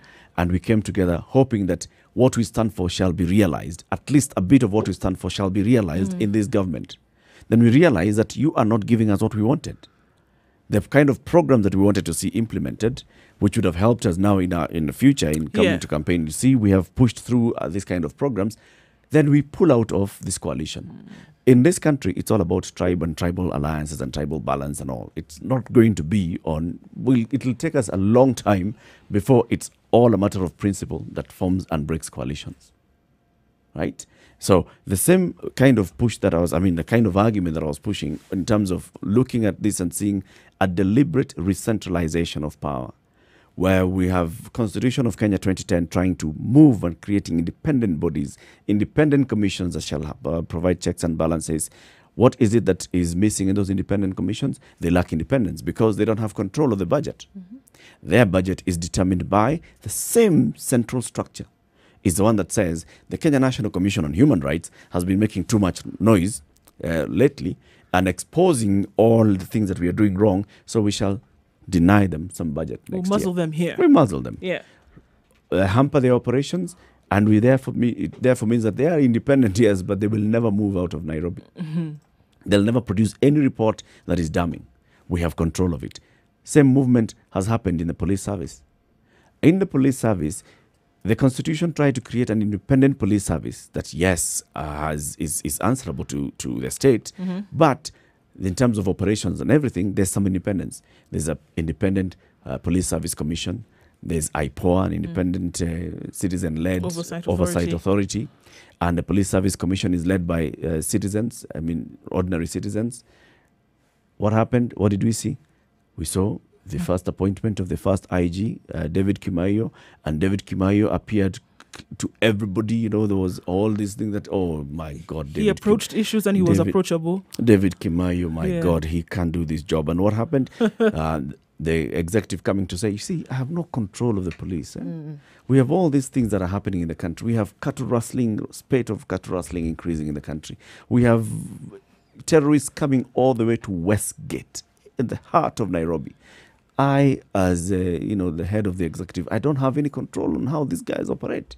I need more powers. What did we see? The president now changed laws in parliament, and president has direct control of who is the IG. So the meaning that the central power is controlling exactly what is happening there. Same movement is happening in the judiciary now, with this whole thing of trying to smear, a complete smear campaign against David Maraga, who is retiring in a few months' time. He said, I'm going to be out soon. I'm on my way out. Yes. I'm on my way out. So, just chill. Let me just finish this thing. I'm going to be gone soon anyway. So this harassment that you may bring to my doorstep, essentially, is maybe not necessary because I wouldn't be here for too long. That was never forgiven. No. The overturning of the election result? That was never forgiven. I see sometimes like that is an excuse. Why? That is not the real reason or the real That's trigger. That's not the reason why they're turning the screws on him? It's not the real trigger of what's happening. The trigger of what's happening is 2010. 2010 Constitution comes in. 2010 Constitution calls for an independent judiciary. What do we start seeing immediately? We have an independent, what should be an independent Judicial Service Commission. And the appointment of the first Chief Justice under this new Constitution was done publicly. Everybody from here to Inner Mongolia was observing and seeing how is Kenya going to reconstitute its judiciary. The entire vetting of judges was done publicly. So there was a lot of interest on what's happening to the judiciary, which was now gaining its independence. And we saw somebody who is a respected human rights lawyer who has pushed for multipartism in the country and entrenchment of democracy, founded the Kenya Human Rights Commission, led international NGOs like Ford Foundation, being appointed as first Chief Justice. The central guys could not do anything at that point. But their time, man left. After man left, second person comes in. Respected judge of the Court of Appeal, served in the judiciary for many years, but clearly with some weaknesses. And exploiting those weaknesses is a very easy thing to do for the powers that be. That thing has been exploited from day one. The issue of, showing that the man could not be controlled because of what happened in 2017 is just an addition to the wheels moving to a point where you want to have direct say in who becomes Chief Justice. This whole thing of it being done publicly and I don't know, operation, it's too open and we'll have a Chief Justice who we don't know and judges of the Supreme Court whom we don't know. No, it's going to be controlled. The thing at the back of my mind is basically telling me this whole thing of, showing. Yes, totally, going through all of this is to maintain an element of control in all areas. Completely erasing the work that a man has done in the judiciary for many years and showing this man is so, look, he's just a crybaby. Look at what is happening. And some woman comes out in the media to claim other things. Look, he's trying even to besmirch their character. In the end, what shall happen is, no. We need to have, guys, we need to have a proper Chief Justice who understands this job. We need to have a proper Chief Justice who so knows I hear how you to saying deal understanding with this job and knows how to deal with issues, then is making decisions Singing that are my skewed tune. in my direction. Yes. I personally think if you're going to talk about the relationship of the judiciary and the executive, we cannot discuss it without bringing in the Attorney General. He is the advisor, the legal advisor to the government. Yep. He is a lawyer. He was a judge.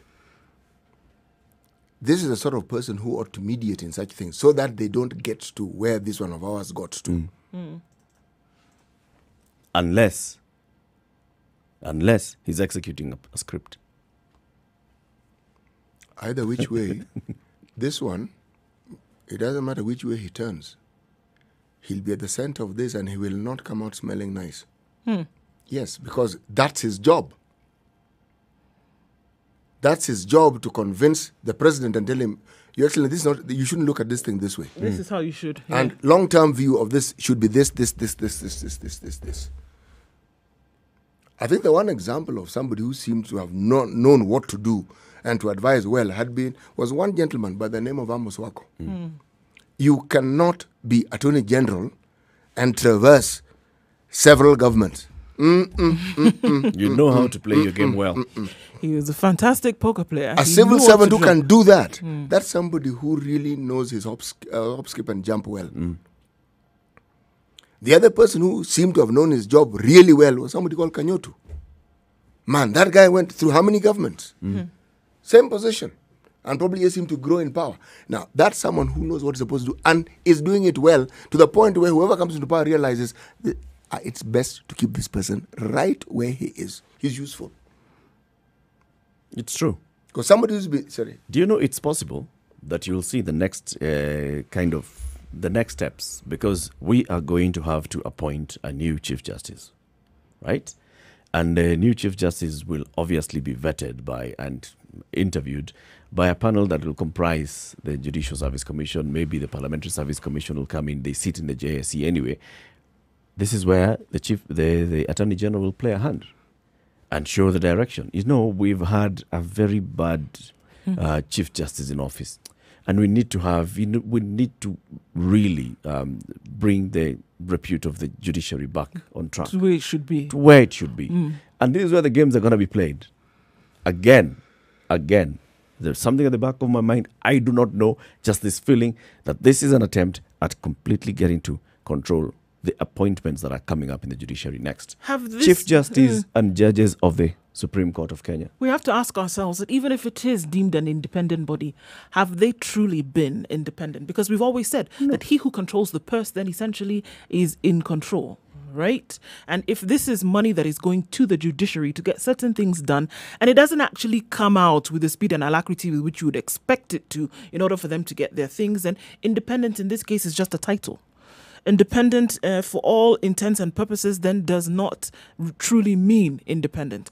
And everybody else who should be independent in their operations, so long as they don't hold on to this power, and this power that we talk about being decentralized, devolved, so long as that power of control of the purse still remains in one place, that truly is who holds the power. So independent for me, it just looks like a title, and it sounds nice to hear, but in terms of function, it really isn't. And that's what the Chief Justice has been complaining about.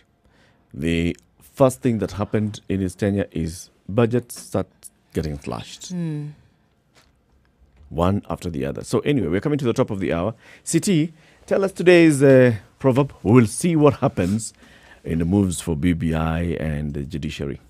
The grasshopper, which was killed by the locust, must have been deaf. Must have been? Deaf. Yeah.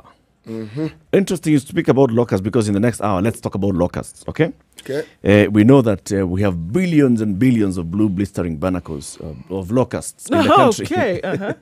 In this country right now, has a huge impact on our food security. So let's talk to the person in charge of our food security. We'll be speaking to the Principal Secretary for Agriculture in the Ministry of Agriculture, Livestock and Fisheries, all right, in the State Department of Agricultural Research. This is Professor Hamadi Boga. Speaking to him in the next hour, talk about food security, look at the impact the locusts might have. Good morning. It's 8 o'clock.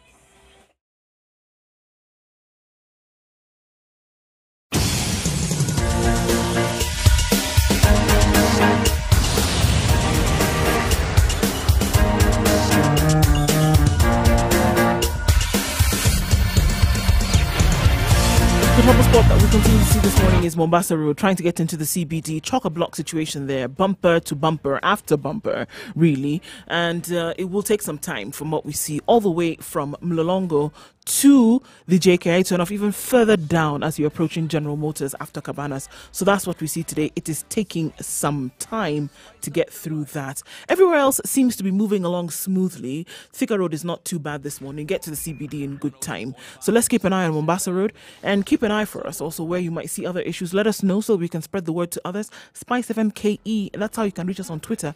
Let's know what you see and keep things moving this Thursday morning.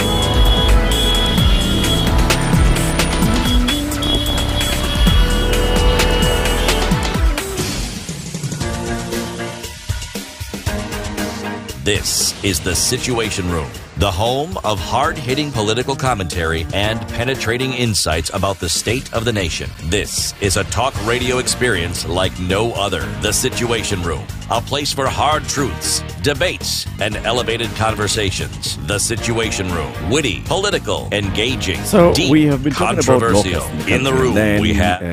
COVID happened, and the story of locusts sort of took a backseat.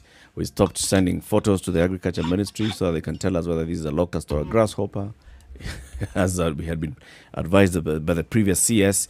We saw the new CS come in, Peter Munya, and say that dedicating a lot of money and resources and hands on deck in fighting COVID. We've seen the deployment of the military in some areas to help in fighting COVID. Scientists and researchers from the region have come together and dealing with this entire menace that is called locusts. we know where the locusts have been coming from. So initially, the locusts were coming from those sides of Oman, coming into Somalia, and breeding through Ethiopia, got into the country, and then when they got here, they also did what they were supposed to be doing, which is what every living being does: procreate. New swarms of locusts that are homegrown have started in this country, and we have now billions of them in the country, and they've been trying to move out. What this does basically is it raises the issue of food security, because the people who are affected, the farmers in those areas that have been affected in terms of growing their food, in terms of fodder for their livestock. We're looking at areas which have a lot of livestock production as the mainstay of the communities, and then other areas where there's agriculture and food production as a mainstay of communities. Food security for them is impacted. Before the locusts came, there already were programs to try and boost and cushion them in terms of food security, because these are areas that are also perennially also food insecure.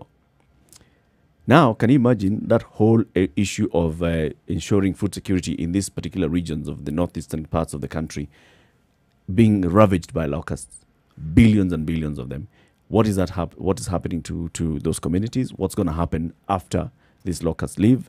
What is it that we are doing as a government in terms of our food security, implementation of our food security policy? Again, just like every other thing, in Kenya, we have a very lovely food and nutrition security policy.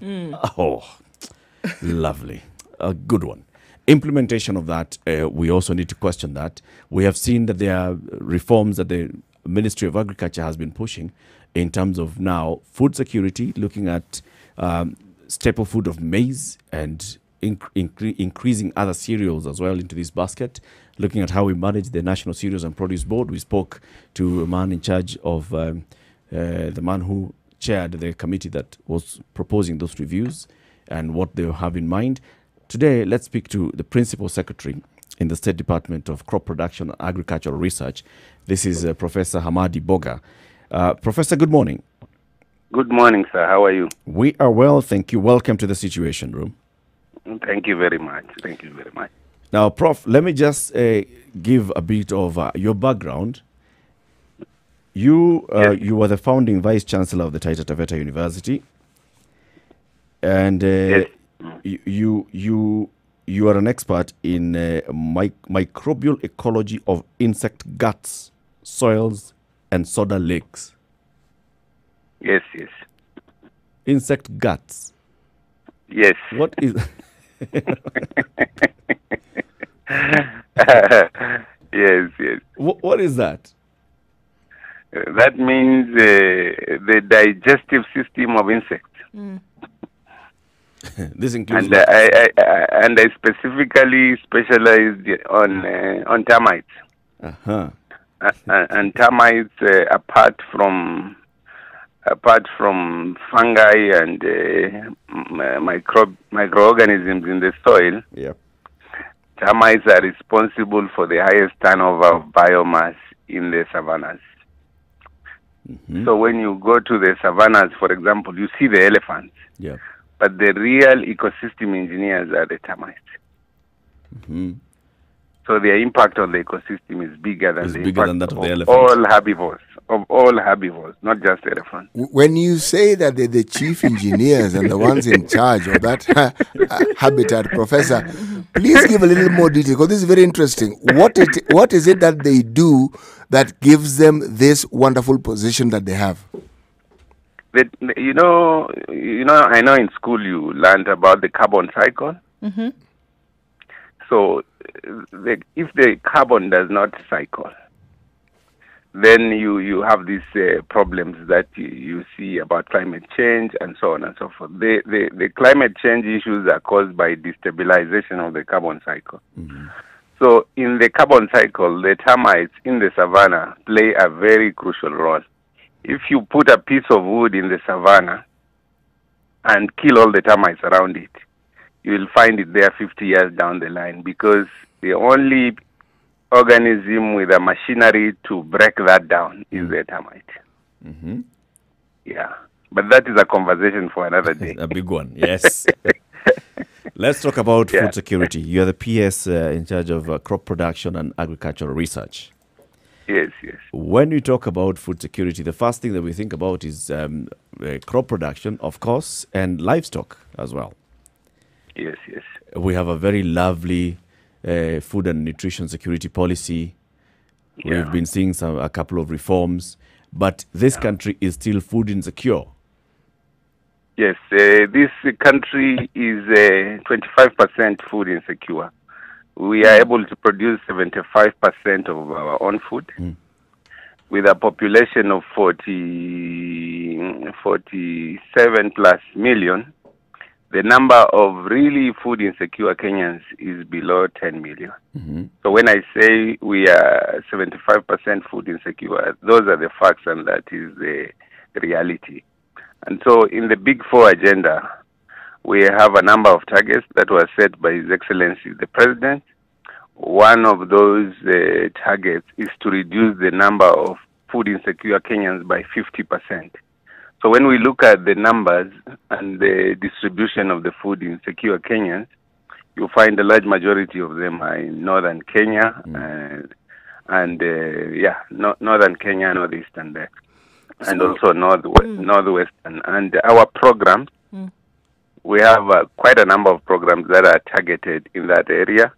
We have a portfolio with World Bank for the needy counties across sectors that is meant to change the circumstances there in northern Kenya. And this portfolio with the World Bank is targeting the issues of schools and education, the issues of infrastructure, the issues of Kenya Climate Smart Agriculture, which we run here in the ministry under the Kenya Climate Smart Agriculture Program.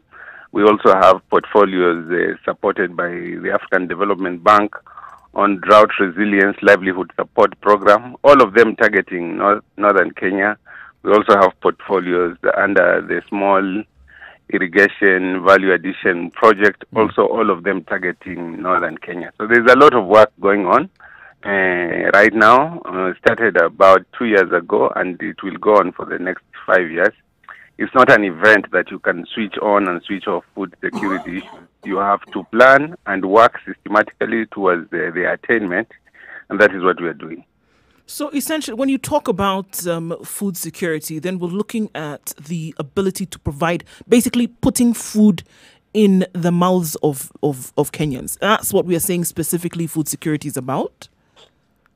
Food security is a very broad issue. The way we see it in the ministry, in our recently launched agriculture sector transformation and growth strategy, is that number one, our food production system, we have to understand it, all of us properly, and understand the issues that are challenging it. 85% of our production is smallholder production. So we have to understand the issues that are challenging smallholder production. So we have a whole anchor in the strategy that deals with smallholder farmers. And our biggest outcome in that, and it's part of the outcome of the Big Four, is to increase the smallholder farmer income. What makes the smallholder farmer struggle with income? Why are they still in poverty? Because so long as they are in poverty and they're giving up, then it undermines our food security system. Because 85% of it is reliant on the smallholder farmer. So we have two pillars in this strategy that deal with the smallholder farmer. And pillar one is basically to look at the ecosystem around the smallholder farmer. What do they need in their ecosystem for them to thrive? And we have we have identified what they need. What they need are input suppliers. What they need are mechanization service providers. What they need are off-checkers. What they need are processors in their neighborhood. What they need are post-harvest handling facilities. So our strategy is to create SMEs around these needs of the smallholder farmer, but also to focus on organizing the farmer. Because they are small, the only way they can have a voice and be relevant and to get their issues sorted out is if they are organized. And that is why we are also investing a lot on farmer organization, or what we call producer organization. So all our programs are value chain based programs that are working with farmers together with the counties to create this ecosystem to sustain production. A smallholder farmer on their own out there is like a gazelle walking through the Serengeti without the security of other members of the clan of that gazelle. So we need the smallholder farmers to be organized, and that is where most of our effort is going. And if you had in the 8-point plan of His Excellency the President, in the ministry we used to have a big program on fertilizer, but which was abused. And we have reformed that, and we have moved towards e-voucher. And the e-voucher works very well with this ecosystem because it means you have to register the agrobase, you have to register the farmers, and you have to register the other service providers, so that the farmer, if they are being supported 40% by the government, on the services they need to carry out production, you are working with non-stakeholders that are supportive of the farmer with an expected output that is co-designed, and we are able to monitor the farmer, because most of the time in the first, you would give the fertilizer to NCPB, somebody would buy it. You would know the person, but you are not even sure whether they are farming or they are going to resell it, buy it at a cheaper price. Yeah. And so in the end, we could not monitor the effectiveness of our own program. But with this, the farmers are geotagged, so we can see the farm. Even from satellite imagery, we can see whether production is going on. And we can see, even with the current power of satellites, you can see whether the farm is doing better. It's actually doing better than before. Than before, because you have a history of production in the farm anyway. And in future, we can keep records of all this and see whether our interventions are making an impact on the farmer instead of just throwing money. Who is charged with ensuring that these wonderful policies are actually implemented in the counties? In the counties, we are working, of course, with the governors and the CECs. And for all our programs, we have a national steering committee and we have a county steering committee. And in the first 5 years of devolution, it was a bit of struggle because of push and pull. But right now we have found a mechanism. Push and push. It was push and push, yes. Yes. But it is working. I think we just have to realize that as Kenyans we have a common vision, which has been set out by His Excellency the President, of food security, which is a powerful vision. Every country should be able to feed itself. And if we focus on that, the other issues are secondary. Professor, tell us this. If this policy is working, what picture should we see around the country? And after how long? I think if this policy is working, and it will work, we have to make it work because we don't have a choice. We have a population which is growing and it needs to be fed. And if it doesn't work, that means we have to then get food from somewhere else. If it is working, we will see a proliferation of service providers around the farming communities, and they will be improving their own income as well as their interaction with the farmers. We will see an increased income for the farmers. We will see increased production. Let me give you an example. When I look at the map of maize production in this country, I'm mentioning maize because it is an emotional crop and a political one for that matter. You see a lot of emotions around maize, which is okay because it's a major staple. But if you look at the production, the farmer is doing an average of 2 metric tons per hectare. Our counterparts in Ethiopia, just by rejigging the way they interact with the farmer, have raised it to 5 metric tons per hectare. Wow. And so our biggest struggle is to get the farmer to produce more on less acreage. That way they will earn more, there will be more food. Right now the tendency has been, it is declining, and largely because of the way the farmer is interacting with the soil. Our policies in the past of giving DAP have partly contributed to the problem of the soil health. And so with our interaction and with the new programs and the conversations that we are having, like in the e-voucher, one of the primary thing is to do soil testing before you buy the fertilizer. So very soon we'll have a soil testing service provider onboarded to make sure that the farmers we are interacting with have their soil tested. Only 8% of Kenyans test their soil. The rest just buy any fertilizer, and that I can tell you for sure is hurting the soil, is hurting productivity, and is hurting the incomes of the farmers. And this is a conversation of also capacity building, awareness raising. Some of the things that we have to do are soft issues, but they are key issues in the production system. What exactly within this policy is the government committed to doing to ensure that farmers can actually find competitive markets for their produce? Because this has been a problem for the longest time. I think the problem of markets is, I agree with you, is a thorny one, but it's not a difficult one, because if we are food insecure to an extent of 25%, it means the market is there, because the market is you and me. We want to buy this maize and we want to buy these commodities because our lives depend on it, and we have the purchasing power behind it. The problem of the market, I think we have to rethink the way the market is structured, and we are doing that.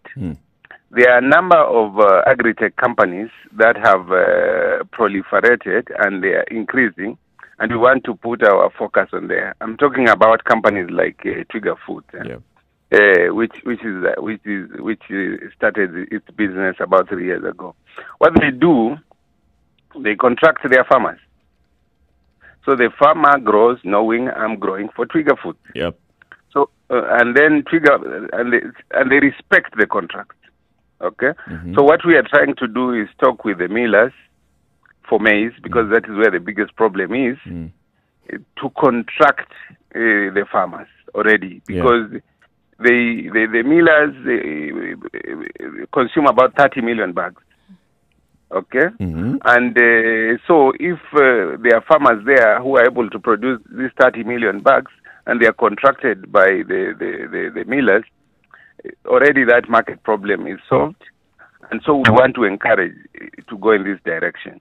The challenge, when I ask the millers, where is the challenge? Why can't you do this? This is a no-brainer. At least you will know your farmers, you will know they are producing for you, you will know they are engaging in good agricultural practice.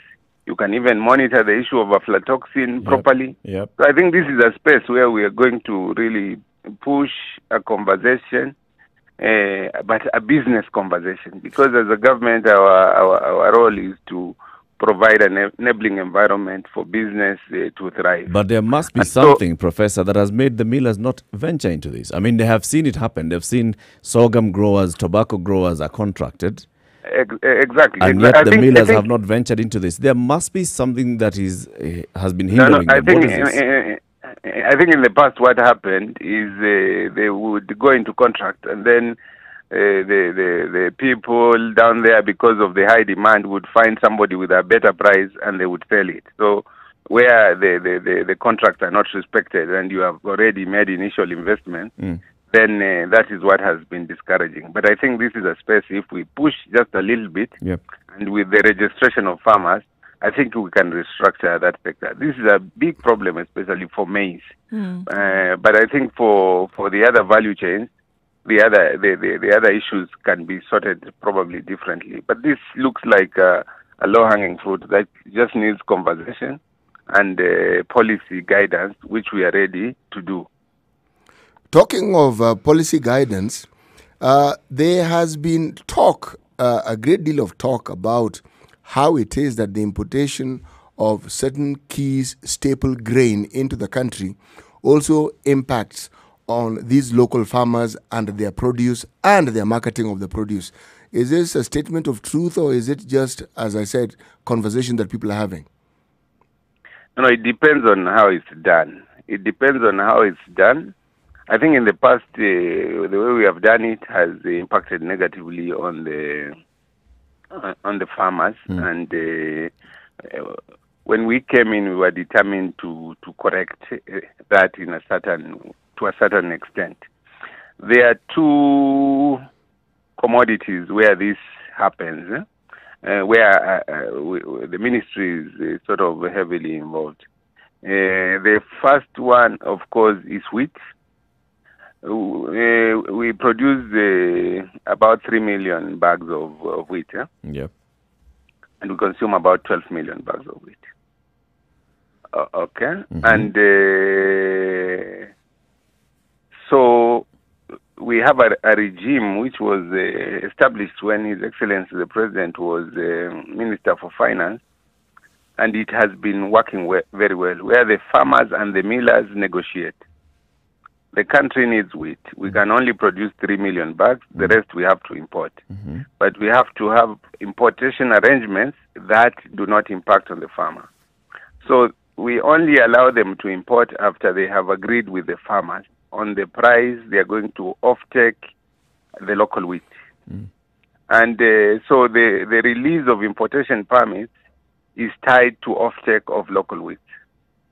And so by the time the end of the year is done, the local wheat has been taken up, and the imported wheat is also flowing in a steady way to assure food security.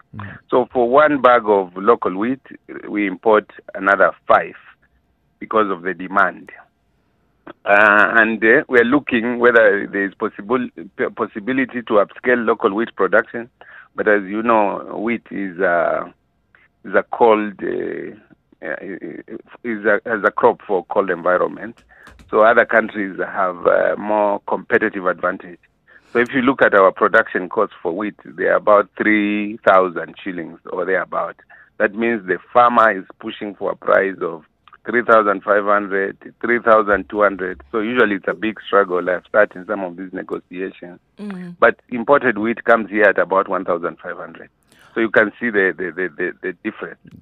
Basically, other countries have a competitive advantage as far as wheat production is concerned. That's just a scientific fact.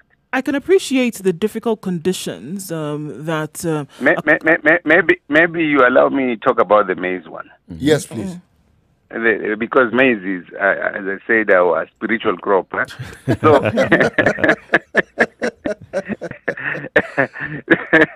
so with the importation of maize, in the past we would import duty-free, and it would come here at 2,000 shillings. If we import it duty-free and we have bought it at a time when the market is right, people are harvesting in Latin America or South Africa, it would come here at 2,000 shillings or even less. The production cost in other countries is very low. But if we follow that production cost again and we import, the local farmer will not be able to compete because the production costs locally are about 2,200. Part of it is because of the low productivity. I told you about 2 metric tons per hectare. While in Mexico and US, they are doing 12 metric tons per hectare. So they just, per hectare, they have a competitive advantage. So this time we said, okay, how much duty should we put onto maize to enable the local farmer to be competitive? So this time when we said we allow for 2 million bags importation, we put a duty of 14% on it, because we knew if we put a duty of 14%, it will arrive in Mombasa at around 3,100 there. And 3,000 is a good price that the farmer are comfortable with. So the local maize farmer is not disadvantaged, and the country has food, because right now as we talk, most of the food most of the maize that was available for millers is done, and the harvest season has not arrived. So we start harvesting around August. So we allowed the window of importation latest by 31st of July, so as not to interfere with the season. So that way we secure the consumer, and we protect the farmer, and we make sure that the country has food. So it's a question of the willingness on our part to look at the numbers to look at the numbers of production and to have a solid food balance sheet that we are tracking to see whether we'll have food throughout or whether there will be a shortage and when that shortage will be, and to be disciplined in the way we import. This time we said government should not import. Government has no business importing food. If I may ask, Professor, I mean, just as we... Instead, the millers themselves import. Even this time around, we said no traders, because the traders would add another cost. They would import and then sell to the millers. In this case, we said let the millers be the ones importing, because they are the ones facing the shortage. Okay, Professor, and I think we've looked at importation as a solution in a lot of cases, and we can appreciate the difficult conditions under which we need to then plant and harvest, right? Yes. Is it the solution? And I can understand these conditions that we talk about, hectareage and being able to harvest per hectare and thus when we compare with other countries. Are there not, what would be the problem? What's that thing that's stopping increased production, and can it not be looked at as a solution instead of going towards the importation option every time? And I'm talking about future, not just now. I think the solution is still in the STGS, yeah? The Agriculture Sector Transformation and Growth Strategy. We have other pillars there. The pillar we have talked about is the smallholder pillar. We have another pillar which is creating large-scale farms. Right. You know, in the past, after independence, because of attachment to land and because our independence was about land, we went into creating settlement scheme, which meant subdividing large parcels of land, which I think was a mistake in that sense, because now it's undermining our food security. So we want to now, using Pillar 4, to go back into large-scale farming by creating around 500,000 acres, opening up 500,000 acres to commercial production. And this is, again, because land is another spiritual issue, it's a conversation that we need to have with the communities, with the counties, and ourselves in the national government. So in the next 2 months, we'll place before Cabinet a paper to see opening up of large-scale farms, including the Galana Kulalus and other large-scale farms that are owned by public institutions that are currently not being used for production. So that is the plan that is in place, and we think with the large-scale production, if we can increase it to about 40%, not the 14% that we have now, we will be able to bridge this gap.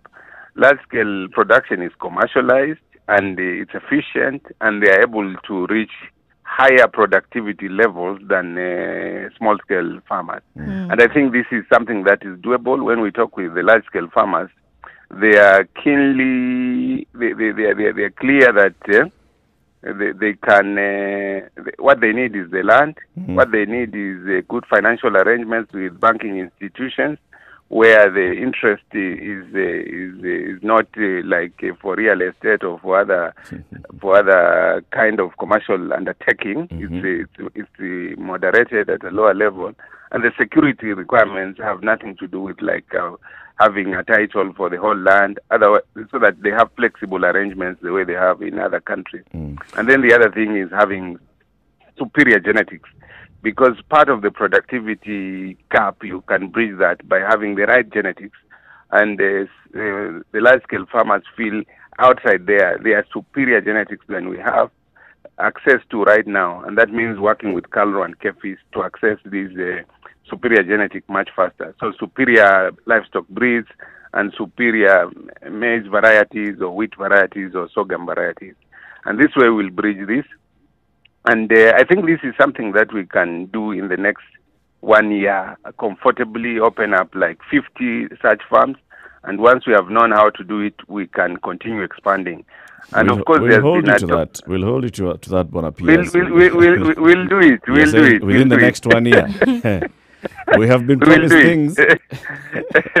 No, we'll do it. It's just a way of working in a systematic way and persuading people that the solutions that are being put on the table are practical and they are feasible, and all we need to do is get all stakeholders to understand and buy in, and to understand that our survival and our food security will depend on doing things differently, right, and not continuing with business as usual. Let's talk about locusts now, Professor.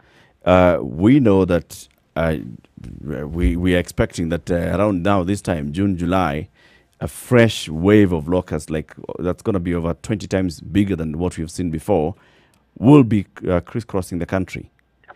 What is it that the government, the Ministry of Agriculture, is doing in fighting the locusts and also addressing the food security of these communities that have been impacted by the locusts? No, the locust came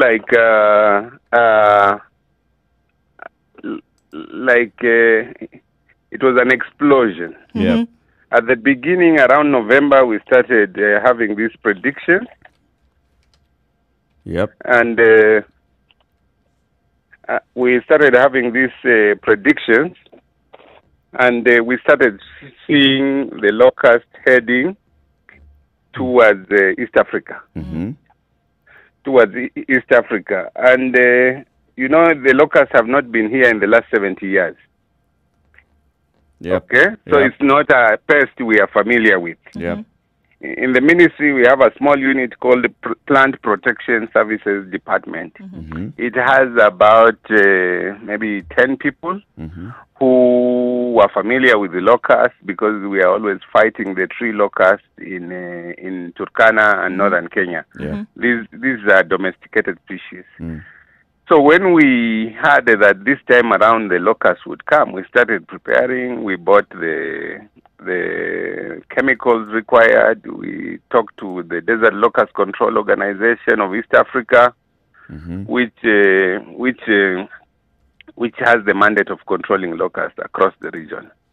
But when the wave came, it was so big that we realized this is a biblical wave of locusts that we had never seen before.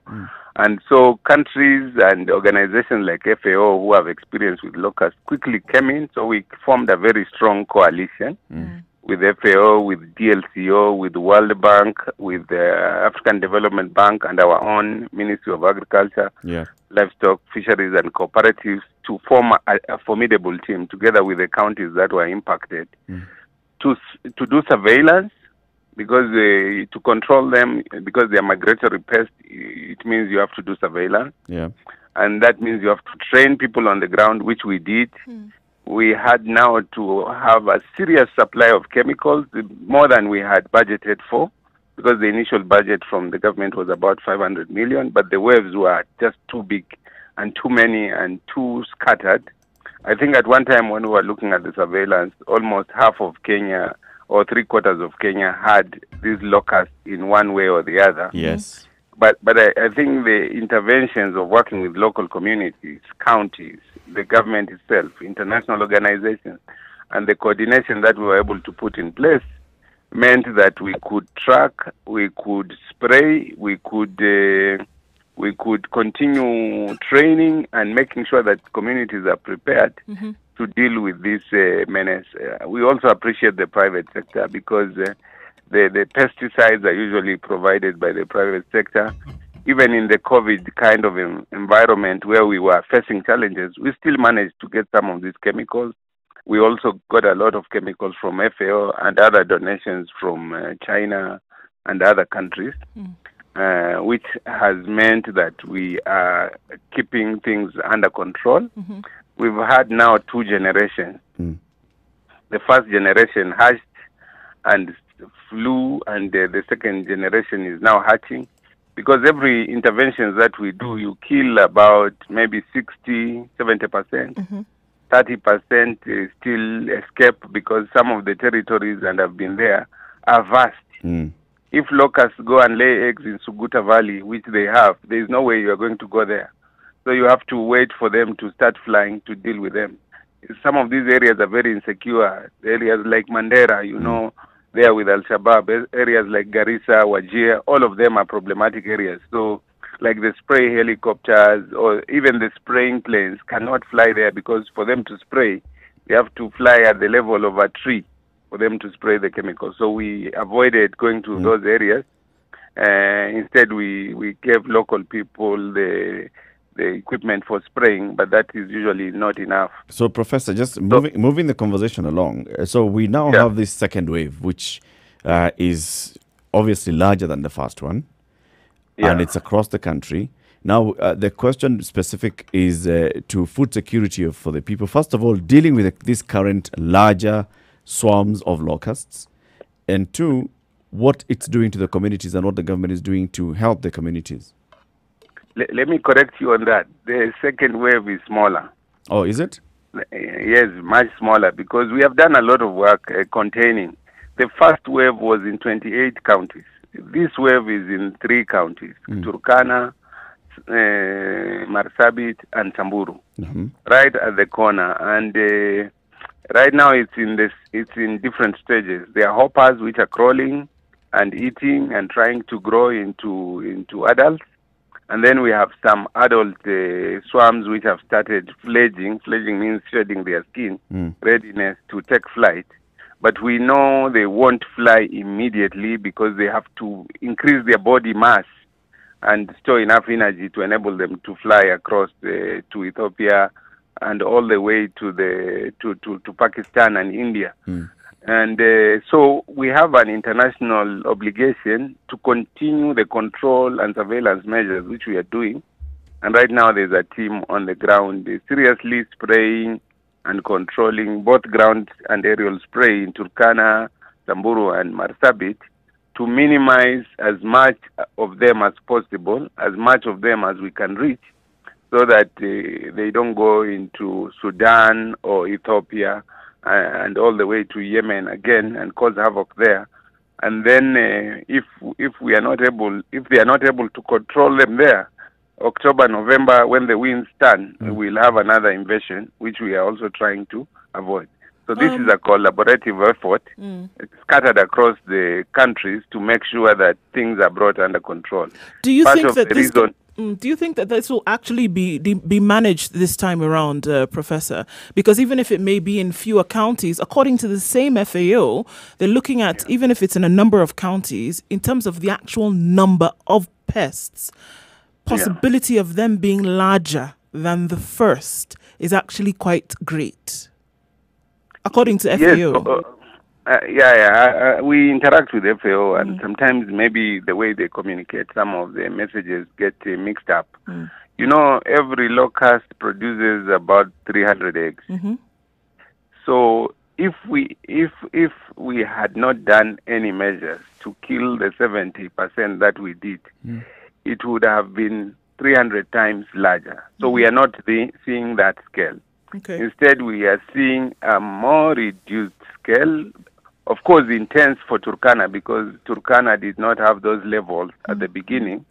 But because their geography and their soil, terrain, and texture is a very suitable habitat for breeding. So you see these masses in Turkana. And when I talk to the governor, I can see his distress, because he's saying they are walking all over Lodwar town. But I think the interventions that we are doing together and the scaling up of the operations around Turkana, Marsabit, and Samburu will manage most of this before in the next 2 to 3 weeks, and then we see whether weather elements also help, because some of them you will not be able to reach just because of the remoteness of the places we are talking about. These places are very remote, and they are half Marsabit and Samburu and Turkana is almost half the size, half of Kenya, when you look at the scale of operations there. And the team has been working since January non-stop to manage this menace, and they have done a good job, and we are confident that we have this thing under control. Something that I find intriguing, how is it that you determine the migratory patterns of these locusts? What we have done is that we have trained local scouts to use an app called eLocus 3M, which was developed by FAO together with a university in the US. And once they take a picture of locust in a particular locality and load some details, the data goes direct to FAO and to the ministry. And that data that surveillance data, together with the rainfall data, together with the wind movement data, is used now to using a model that FAO has developed to show you where next the locusts are likely to head if not managed. So that way we have been using that those surveillance maps. I think I can share with you some of the maps if you give me your numbers, so that you see that technology has really been helpful in guiding the interventions, both surveillance and control and reporting. So what we have are forecasts that come from FAO every week, so that we can send resources where the forecast is most likely to happen. And those maps have been perfect. Those maps have been very perfect, and they have really guided these interventions to avoid wasting resources in areas where the locusts will not go. Let's conclude the conversation, Professor, with the question on food security, securing the communities that were affected by these locusts. What interventions has the government put in place? I think we have programs in all these places. And there is a study that is being done by Red Cross, which will inform our own intervention. And there are various actors who are already intervening in this space, because, again, just the way the fight for the locusts was a multi-stakeholder fight, the fight to rebuild livelihoods also has to be multi-stakeholder. So, like I said, we have various programs from ourselves in the ministry, from our partners in World Bank, from FAO, from other NGOs acting on the ground. Okay. And the idea, once the Red Cross concludes the study and we have identified the most impacted communities, we think there'll be like 12, 13 counties. Then livelihood support programs will come in to support the communities to rebuild and to be resilient. Yeah. I think these communities are the ones that where the most food insecure Kenyans are, like you said in your opening statement. And even without the locusts, we still have to continue intervening in these places so that they come to the same level of food security like the rest of the country. Okay. Asante sana, Professor Hamadi Boga, for speaking to us. Asante sana. Professor is a Principal Secretary in the State Department for Crop Production and Agricultural Research. Have a good day, Prof. I hope one time we can have a conversation about insect guts. Yes. We'd love for you to come and actually... It's intriguing in the title alone. I think we need to get into it more. We actually would like you to come and physically have this discussion with us in the studio. With us here. I'll be happy to do that. I have a gut feeling it'll be an interesting one. Thank you. It's 8:45. This is the Situation Room, Kenya's biggest conversation. Let's take a look at traffic. The conversation continues.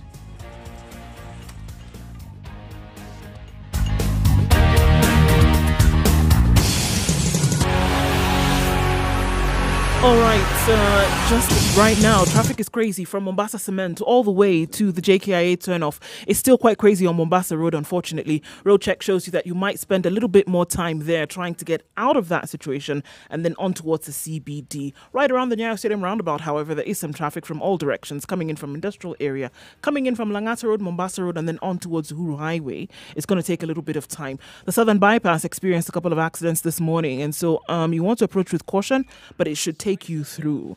Okay, the Eastern Bypass as well this morning is bumper-to-bumper traffic in some areas, but it shouldn't be too bad if you're using that as an option.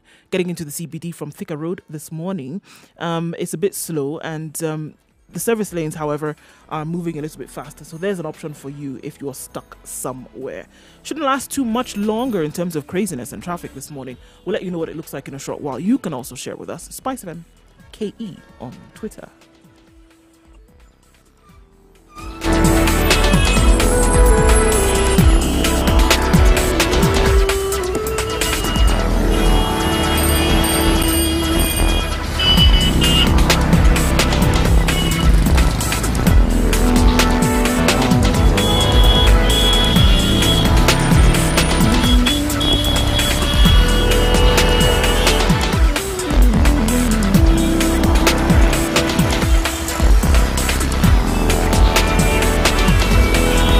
like the question that you asked. Who's going to be in charge, take responsibility for implementation of all these very good plans that are being laid out on paper, just like everything else? They sound really, really good.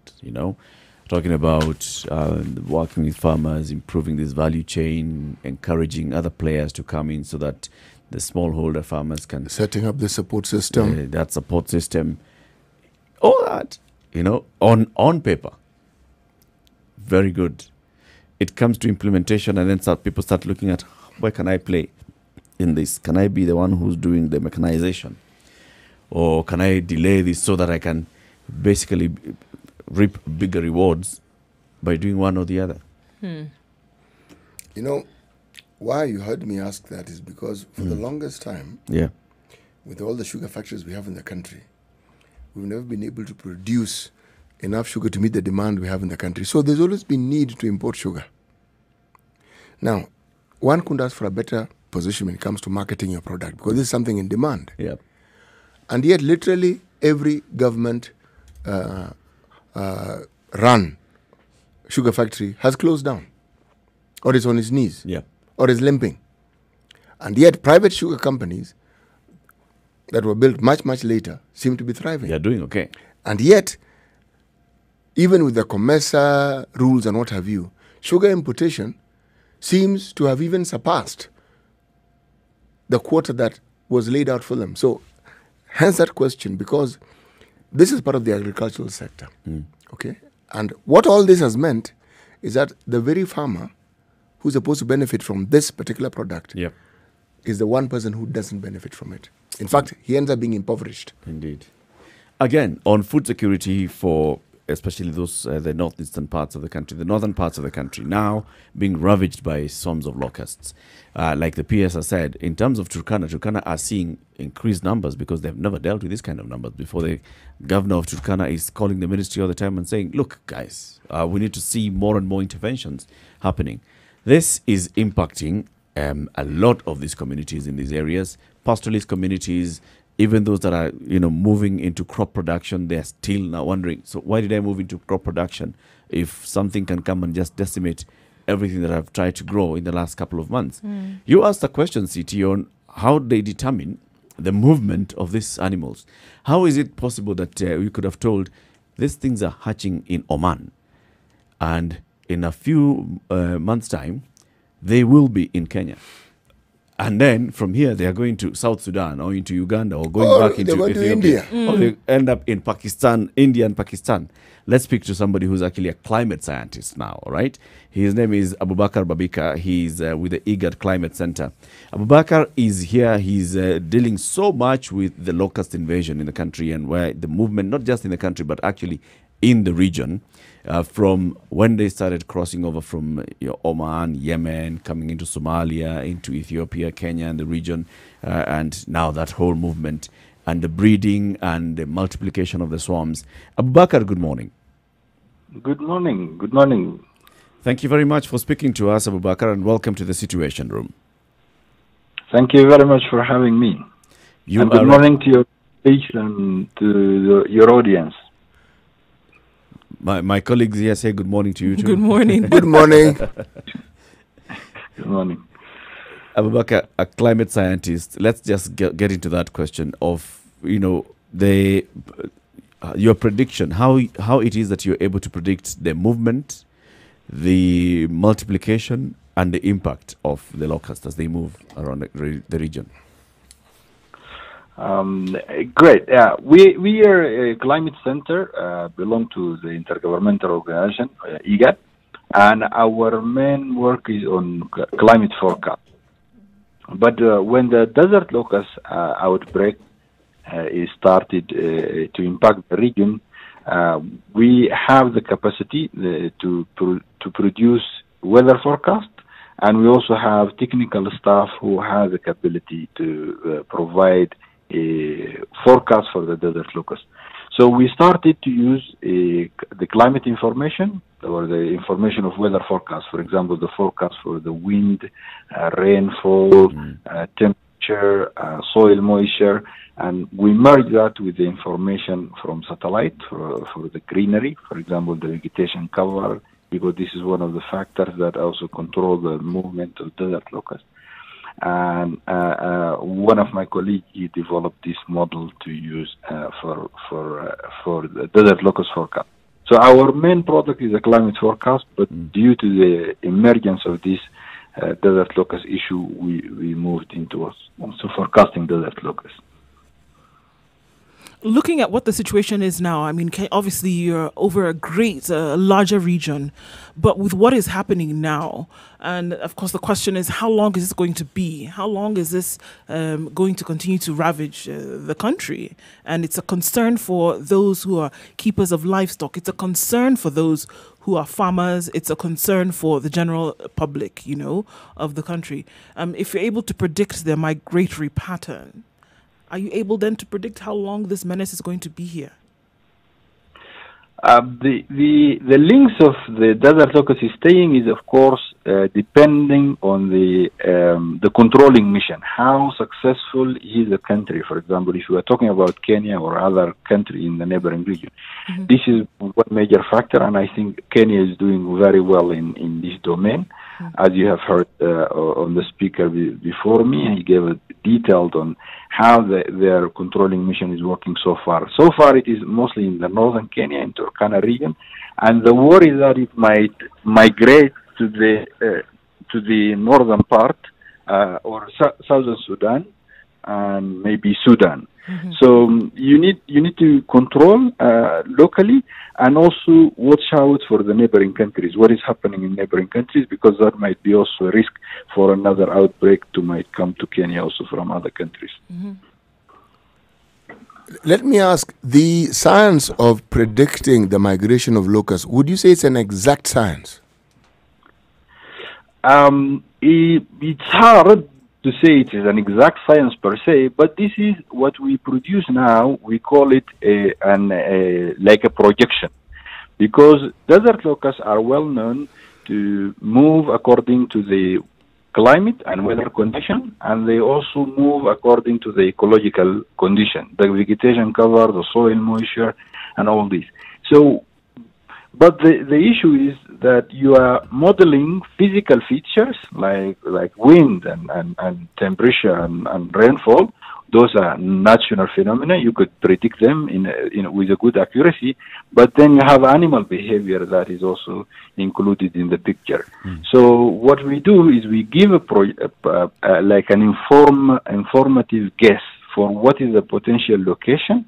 So then the controlling mission has to focus the effort there. And so far, actually, our product, it was the first, actually, worldwide, I would say. That is what was produced by Climate Prediction Center, in a way that used climate and satellite information to produce very accurate and good quality forecast for the desert locust. Abubakar, let me ask the political question. As scientists, when you sit and you even come up with all these models and projections, and you pass the information on to the political actors in governments, do you feel like they act on your information immediately? For example, in this particular case of this locust invasion? Yes, very well. They did act very well, especially in Kenya, I would say so. In some other countries, we actually produce this forecast for the whole region. And not only for Kenya, but for the whole region, our for the whole region. So some countries did respond in a like a speedy way. Some other countries, due to limitation, maybe in financial resources or some issue of political instabilities, that maybe hinder the action from the government side. But for Kenya, from what I'm seeing and reading in the news, I think they have done very well. What would a good intervention look like? Like, for instance, in Kenya, we know that the government has been trying their level best to contain the locust, but we knew in advance that the locusts might very well land in Kenya. What would a good intervention look like? A good intervention is that we really need an early warning system. And a problem like desert locust, it shouldn't be just a matter of one country. It's a regional issue, because if a country, even if Kenya did everything that is possible and to control desert locusts, there is still risk from what is happening in your neighboring country. So what is needed is that we have to strengthen regional institutes, for example, like IGAD Climate Center or the Regional Center for Desert Locust Control. Those organizations has to be well-funded, well-supported, and they have to adopt the most recent and advanced technology in surveillance, identifying the problem from early stage, and so to anticipate it from early stage, and we be prepared. That would be a more effective approach, because it is not only a national issue. Even if you control your country very well, you still have that risk from invasion from the neighboring country. Yeah. So a more regional effort is more needed, actually. Abubakar, thank you very much for speaking to us, and we congratulate you on the good work that you're doing at the IGAD Climate Center, and especially now coming up with, like what you're saying, the first tool in the world that was able to actually collect and give data on locust invasions.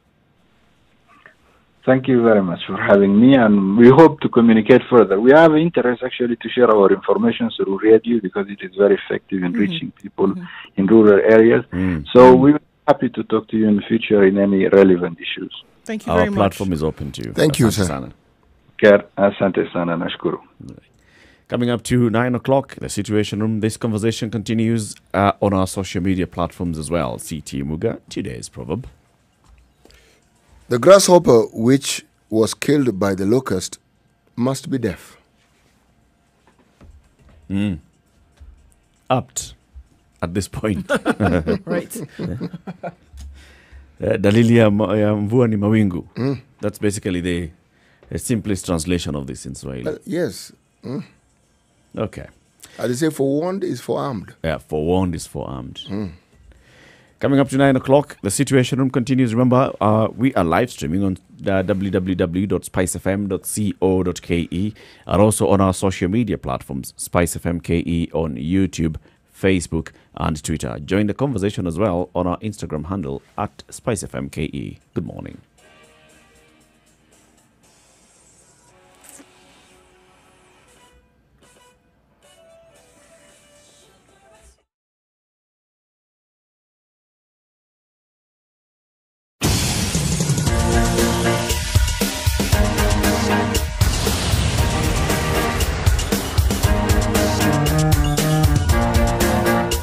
Still a little bit crazy on Jogo Road today, heading into the CBD via the City Stadium roundabout, heading into industrial area on your left or going then on your right towards the CBD.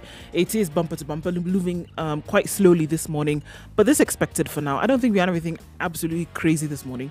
We should open up in a short while, and we have a little while in case anything does pop up at you. Let us know, Spice FM KE, and we'll be able to share.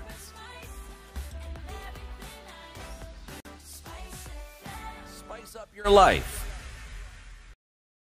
94.4 Spice FM, Nairobi. Traffic.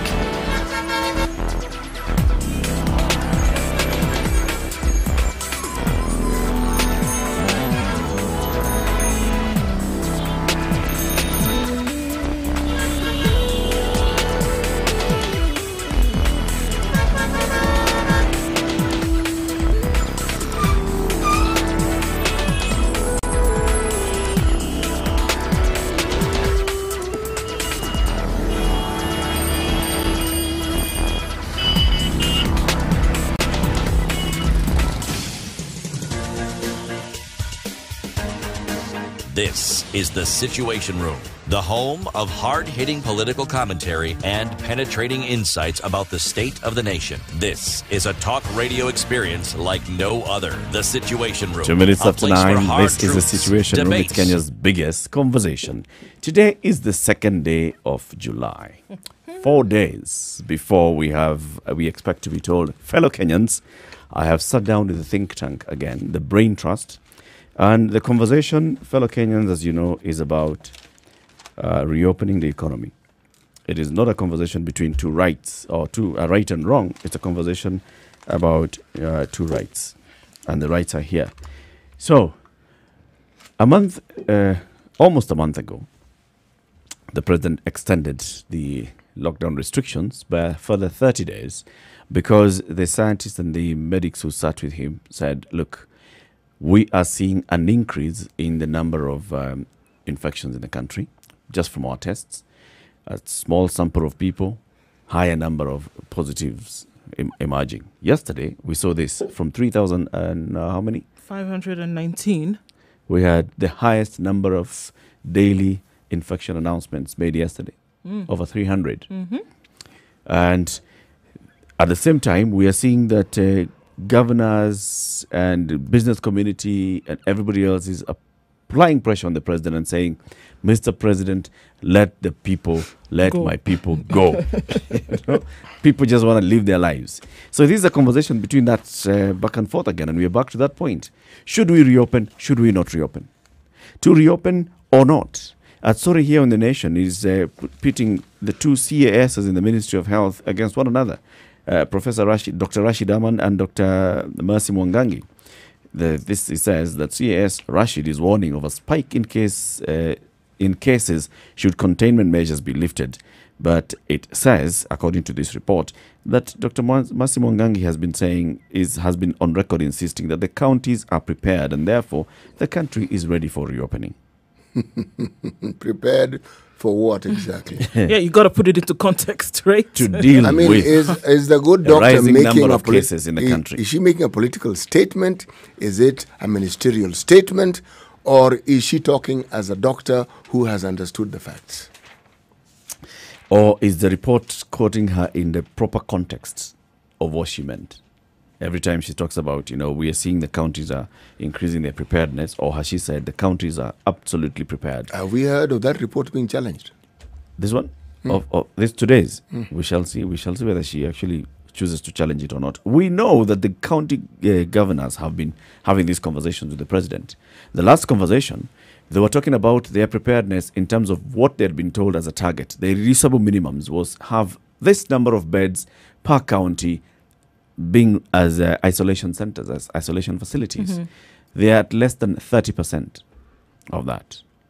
Yeah, last Thursday they made the announcement during this virtual meeting that they had with the president. And they talked about the fact that, okay, fine, we needed 30,000 around the country. And as of last Thursday, they were at 6,898. I think 8,600. Right, somewhere there. Yeah. Okay, 86. So they didn't quite have enough, and it was clear that they were making efforts, according to them, making efforts to be able to get certain things in place, because the think tank said the only way that we're going to be able to do this is to have certain things in place. And I think that has come out clearly now that it is not the case. However, the push and the pull and the desire to be out there is fueled by the fact that quite a number of people in terms of livelihoods then are not able to make it. And I think the push and the pull, unfortunately, interestingly enough, doesn't take into consideration COVID on her own here as this disease that is infecting people, right? The push and pull takes into consideration the effects of this disease. And to say that we need to go back, not because we don't worry about getting sick, but because we are not able to survive without being out there and doing business. So that's what I'm saying, that reaction is not coming from not regarding the dangers that COVID poses, but it comes from the fact that people are regarding the dangers posed by staying home and not being able to go out there and work. And to be able to find a middle ground between the two, I think, is the very difficult task that these task forces, brain trust plus then have to deal with. I do believe that we're going to get to a place where certain things will be said, all right, here, go ahead. But then there are certain sectors which absolutely not will be allowed to open or will be allowed to go to business as usual. When the president spoke to us a month ago on the 6th of June, it was clear that there were two very, very, very direct statements that were being made by two groups. And the groups were those that were pushing for and were saying that let's reopen the economy, and those that were saying let's not reopen the economy. and their voices were equally strong. Professor Anzala said the same thing. Their voices were equally strong. And we're not talking about people who are, at the everybody else. It's among the medics, among the people who are in charge of the National Emergency Response Committee, and those who are sitting in the task force. People who have been dealing with the fight against COVID from all angles, sitting there, and they are divided. There are those that say, it's okay, we can reopen. As long as we have created awareness, and maybe the measures are still, other measures are in place, we can reopen. People will fight this thing. Others are saying, look, we still haven't seen the true colors of this disease in this country. We've not seen the worst. We haven't seen it yet. Yeah. We can see the numbers rising. Let's reach to a certain point where we are now able to say, all right, this is where we are. Then we reopen. Now, that push and pull is about to happen again this weekend. What should we see? Where do you stand? I think we're still at a place. I think Kenya is still at a place where you're really not sure of what it's going to be. And this is coming from a combination of factors. I mean, we have now, from a report that we've seen today, for example, when it's, the state has owned up to virus testing measures. And I'll make my point just in a bit. But here, it talks about the fact that the government has admitted that there were inconsistencies in COVID tests, even as the National Assembly sought to dig deeper into the possibility of some patients being issued with wrong diagnoses. Kiambu Central MP Jude Njomo told the National Assembly Health Committee that his late mother got a wrong COVID-19 diagnosis and had to be buried hurriedly at 8 p.m., only for her to be found out later that it was not the case. Okay, so this is shedding light on the fact that even here, there was a whole mess when it came to testing. There was a whole other mess when it came to testing capacity. There was a whole other mess now when it came to this information now fueling decisions. I think that there are certain things that had to be covered that would then give way to decisions made. And unfortunately, some of those things have not been done.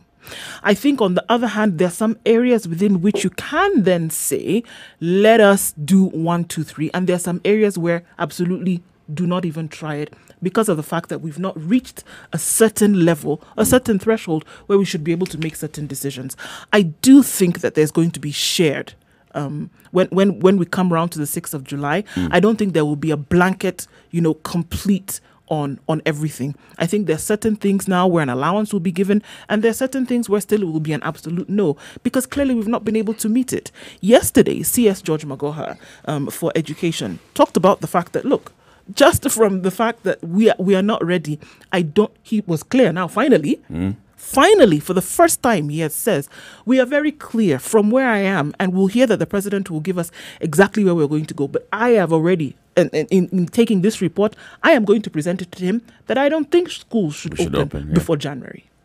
First time, very clear on that. Did the governors not also share that same exact view about schools? Previously, yes, they did. Yes. But so we see some clarity coming from him. But the same governors are saying open everything else, open markets, schools. Open everything else. But surely, how do you divorce the opening of schools and the activities around the school and students? And what on earth are they saying? What do you mean? If you open up everything and you close schools, all right, what do you think you will have achieved? You see, you are trying to minimize interaction that may put people in danger of being infected. Yep. All right? The fact that you've closed schools does not mean that there'll be no movement of children. One of the things that school does, it contains the children in, should we call it a safe environment? Okay? Now, you open up the rest of the economy. Everybody mingles as they see fit. These people go back to homes where there are children. What exactly have you done? Have you not? You've endangered. In fact, it's worse. You basically said that everybody else can bring the disease to the children. Yes, exactly. Except for the children bringing it to anybody else themselves. But more to the point, if you look at what's happening around the world, we are not going to be the first people to have this discussion or to even try. Countries where they have tried to open up the economy, they have all, without any exception, engaged reverse gear. California had opened up, literally opened up. My goodness. And they had delegated the decision-making process to their counties. They also have counties, smaller units of the state. Goodness, they are shutting down everything all of a sudden. And what is worse, the spike is worse than what they had before. So you get the impression that in opening up the economy as they did, or thinking about, or actually doing it, what you'll have done, you may have actually lost the gains you had made with the initial position that you had taken. How about the countries that have gone about it gradually? Who have staggered it. Yes. So you move from point A to point B. You find there's an issue. Either you pause in terms of delaying movement from point B to C, or you basically just take a step back. So you go back to A. Or if you succeed in going to C and find a problem at C, you don't come back to A, you come back to B.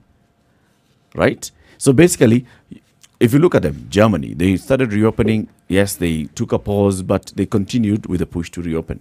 Even Italy and Spain, they have started reopening. They're taking pauses, but they are reopening bits and pieces.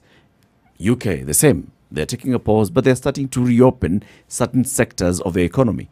Was it Ireland that we spoke to, the ambassador here, and she was telling us about their graduated reopening. They have started reopening. They have not gone back to that entire 100% lockdown.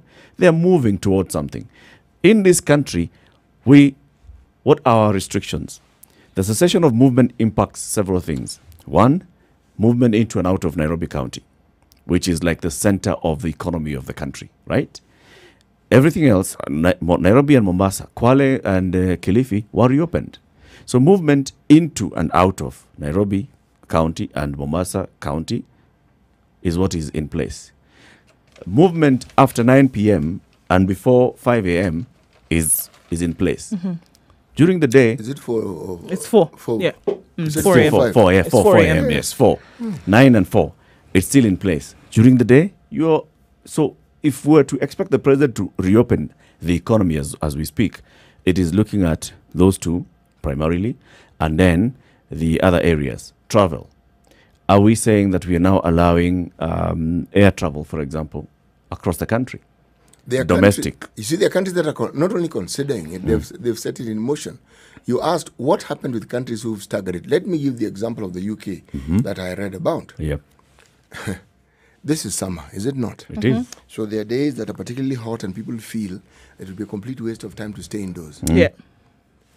They cast caution to the winds and they failed the beaches. Failed. Now, if you look at pictures of those beaches, you can't even see any You just space see for bodies. They're genuinely full. So Yes.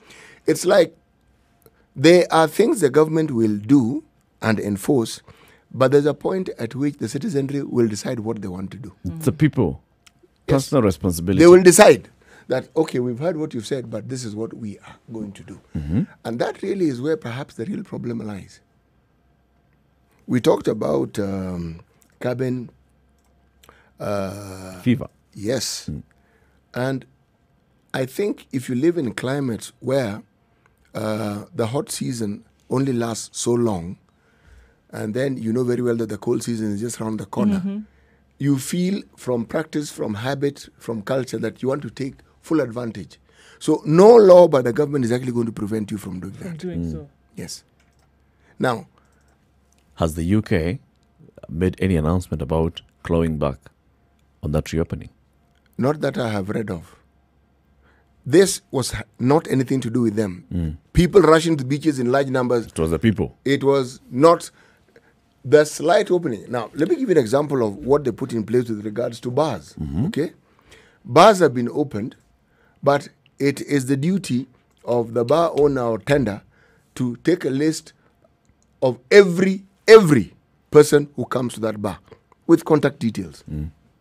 So that should there be an issue about people being infected, you have a very clear idea of who was here, when they were here, and so follow-up can be made easy. Because it isn't just a decision they've made, Eric. They have followed it up with finer details of what else needs to be done to ensure that safety is maintained. So it's not just, you are okay, you're now free. They're still fighting COVID. They're still observing the other protocols. Yes. Contact tracing is still in place. Yes. They're still advising people to observe physical distancing. They're still saying that if you go into this place, you shall have all these measures that you've put in place. Physical distancing, hygiene, observance of hygiene. All those are still there. They're still in place. It's just that you're allowing people to. And they've added a bit more with allowing people to move. They've actually added a few provisions and said, if you're going to do this, this is what must also happen. If you're going to do this, this must also happen.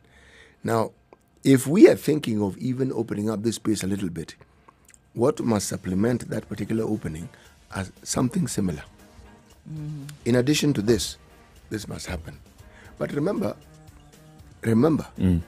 this is a government, I'm talking of the UK, this is a government that in addition to all these things, they have guaranteed that they have given their people economic and financial support. Yeah.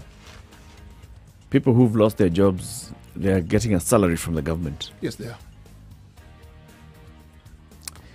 And yet the people still wanted to be let go. Now you can imagine. Yeah, you can imagine when people were not being fed, people were not being given anything to tide over, and they still want to be let go. Yeah. 18 minutes after 9. Let's look at weather and then we'll open up this conversation. So, what is it that we want the president to tell us come Monday, the 6th of July, 2020?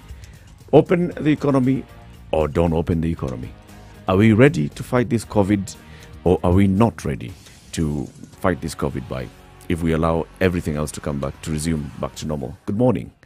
It's 18 minutes after 9.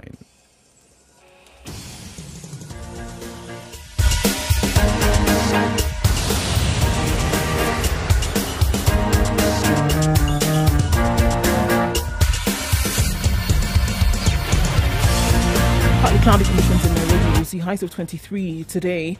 And in Nyeri, wet afternoon, cloudy conditions through most of the morning, highs of 21 and lows of 13. Nakuru will see highs of 23 with rain showers later on. And in Eldoret today, highs of 20 and lows of 12 with showers in the afternoon. Kisumu at 22 degrees will be partly cloudy, highs of 27 and lows of 19.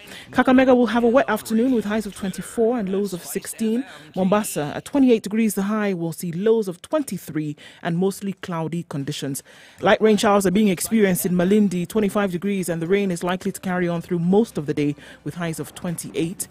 And in Kampala at 22 degrees, we'll see highs of 24 and lows of 19 with showers in the afternoon. Dar es Salaam is experiencing shallow fog this morning, highs of 31 and lows of 22 with partly cloudy conditions in the afternoon. Johannesburg at 7 degrees is mostly sunny. Sunny conditions to prevail through most of the day with highs of 18 and lows of 4. All right, taking a look into Lagos where it's clear skies at 25 degrees. Thunderstorms expected for the afternoon with highs of 29 and lows of 24.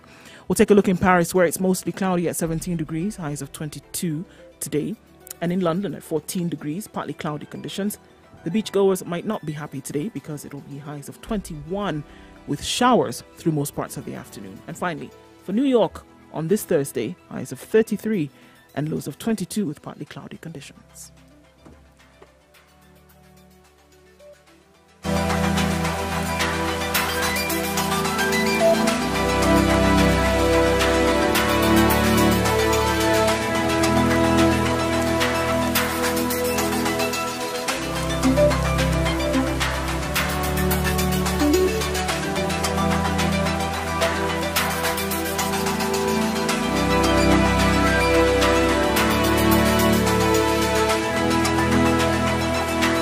So are we ready to reopen the economy or are we not? Are we ready to release these restrictions that have been put in place by the government or are we not? Are you asking me? I'm asking everybody.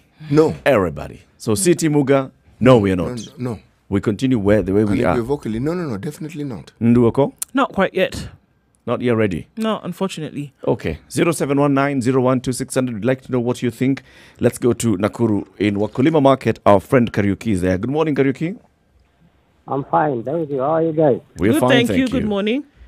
Are we ready to reopen the economy, Kariuki? I don't think. Nothing, not yet. I too don't think. In the first place, remember, I have you comparing the Kenya and the rest of the European countries, Yep. and especially the Spain. Yep. the Spaniards and the English and the Italians. Remember, in the first place, it was locked down, isn't it? Yes.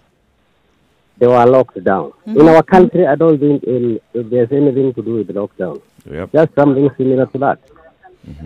So I don't think truly that we are supposed to open it. And if he is going to open it, then that means he is throwing his hand, telling us, "Now you are alone, Kenyans. I'm unable to contain it anyway."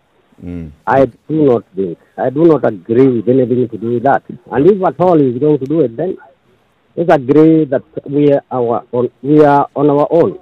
That's what I can say. That's the message you're getting. Okay. And especially city, you have said, sometimes I don't agree with you because sometimes you talk as if you have come from outside the country. Oh, city. So sometimes I don't agree with what I've been listening to this conversation since morning, and I don't agree with what you're saying.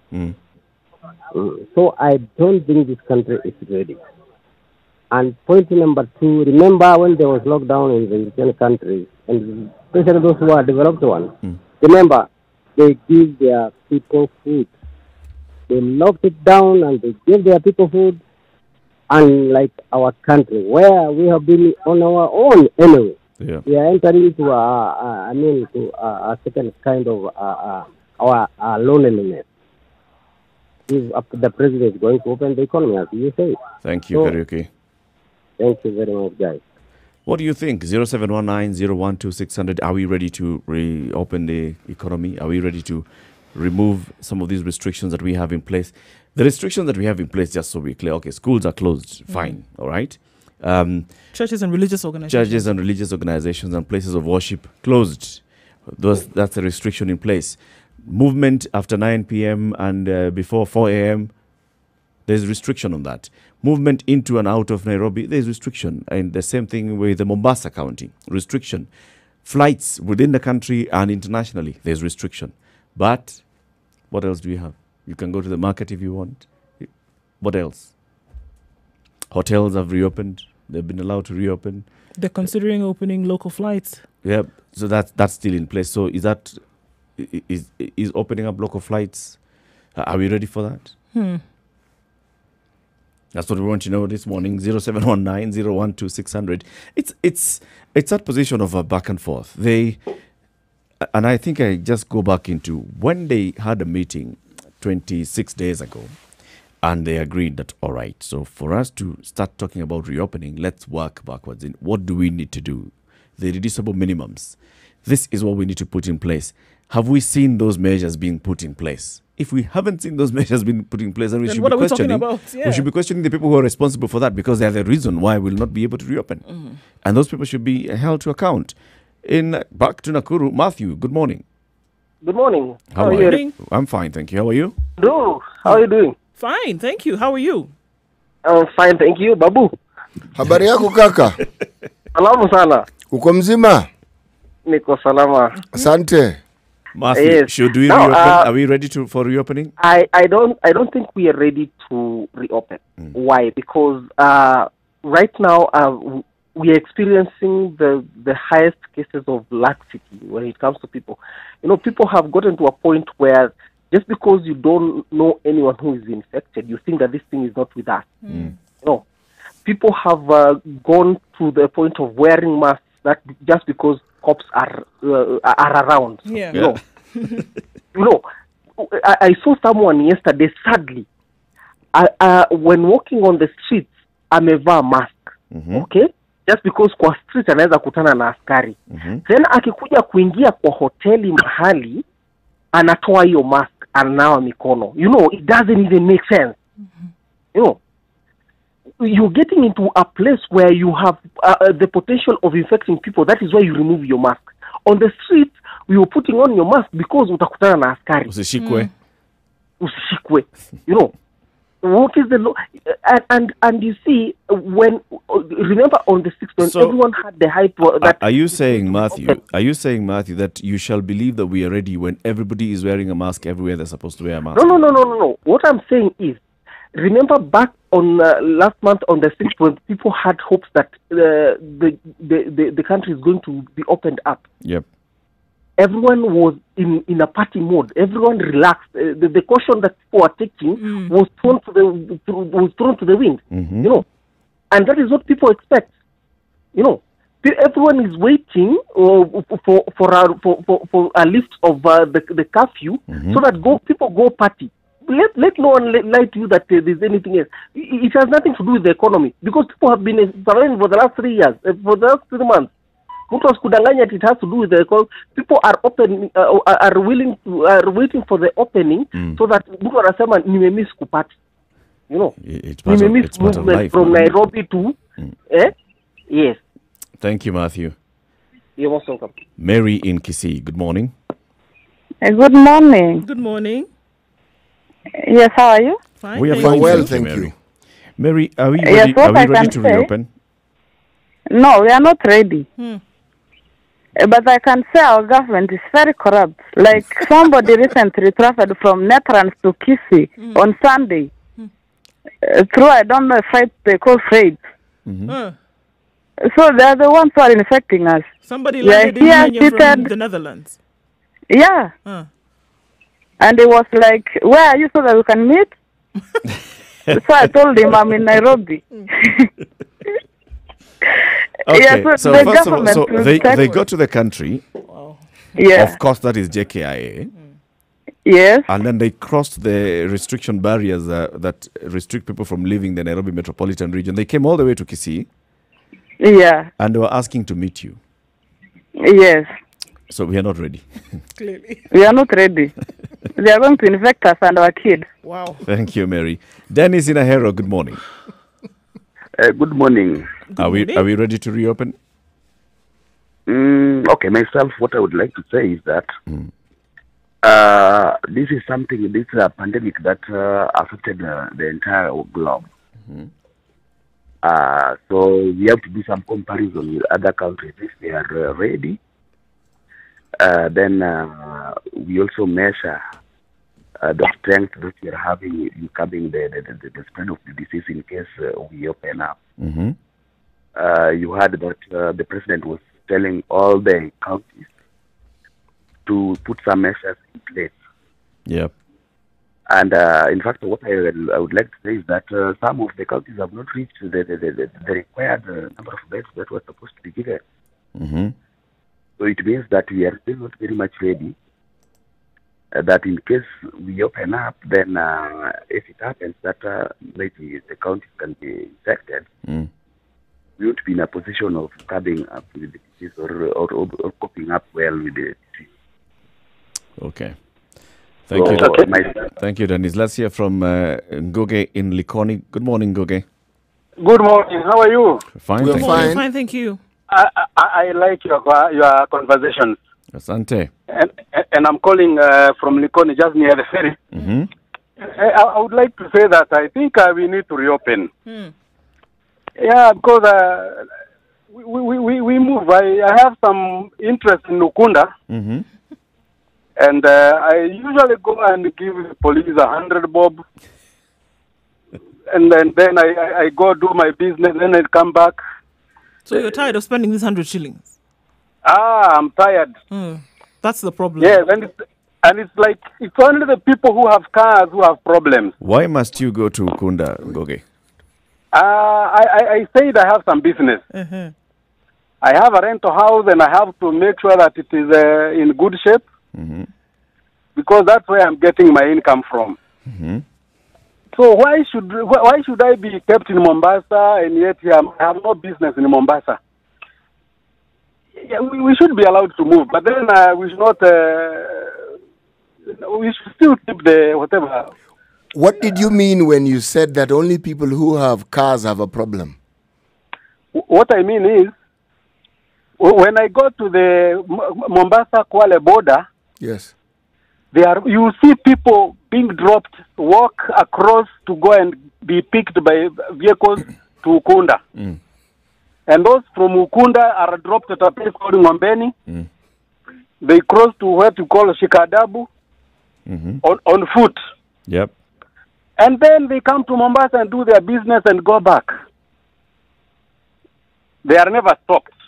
So you want it to be reopened, bottom line? Yeah, we should reopen. So what you're saying is that in real sense, it's already open. It's open anyway. It's already open. It's only people who have cars who have problems. Leave These your are car. people who are being stopped. Leave your car, Ngogi.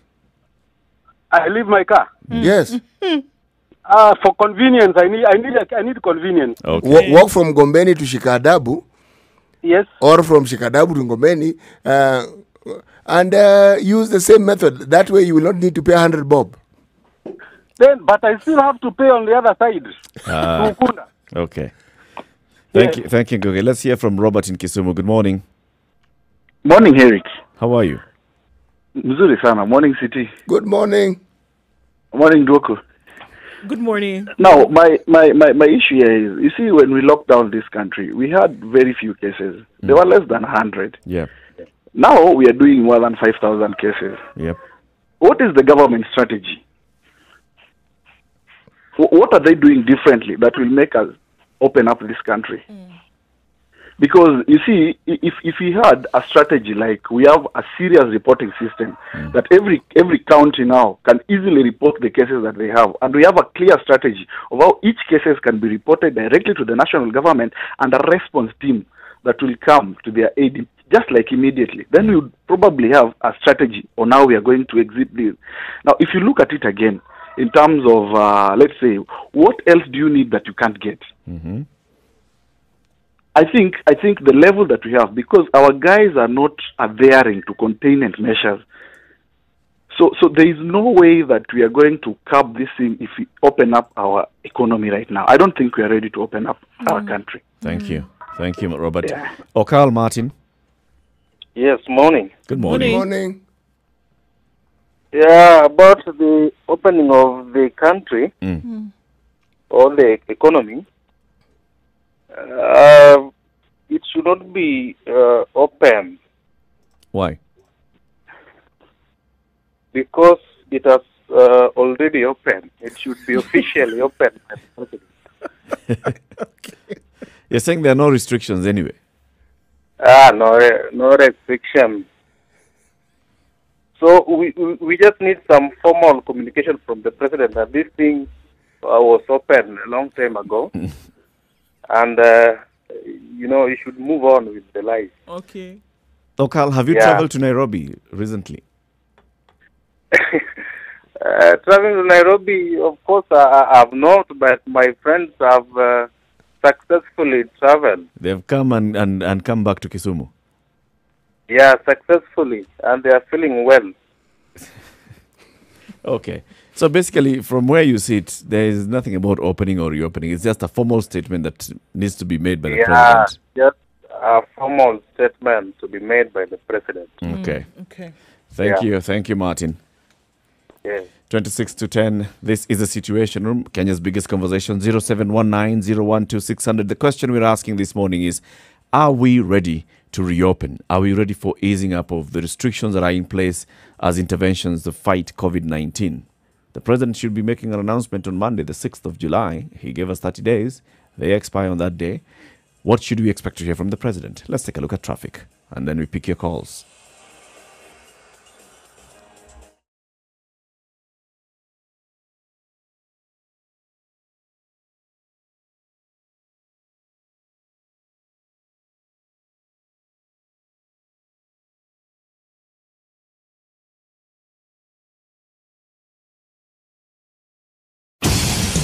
Okay, Langata is a parking lot this morning. Langata Road, rather, is a parking lot. Trying to get downtown is going to be quite something. And this traffic has started about half an hour ago, was not this way earlier.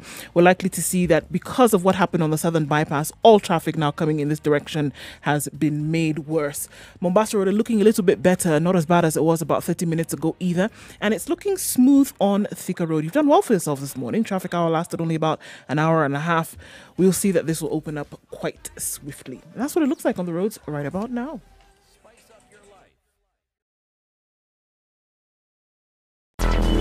Traffic.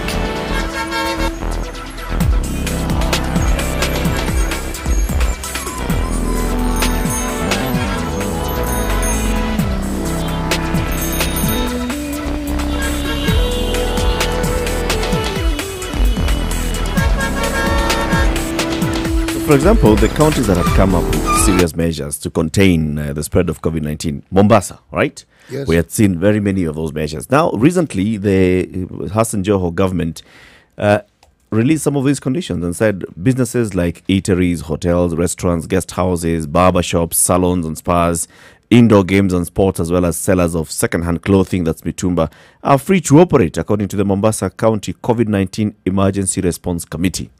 This includes the county leadership, which is the county government leadership, and as well as the county commissioner, who also is part of this committee. They said, all right, so you will not be able to leave the Mombasa County, go into Kwale, go into Kilifi, go into Taita Taveta, and further into Nairobi if you want to.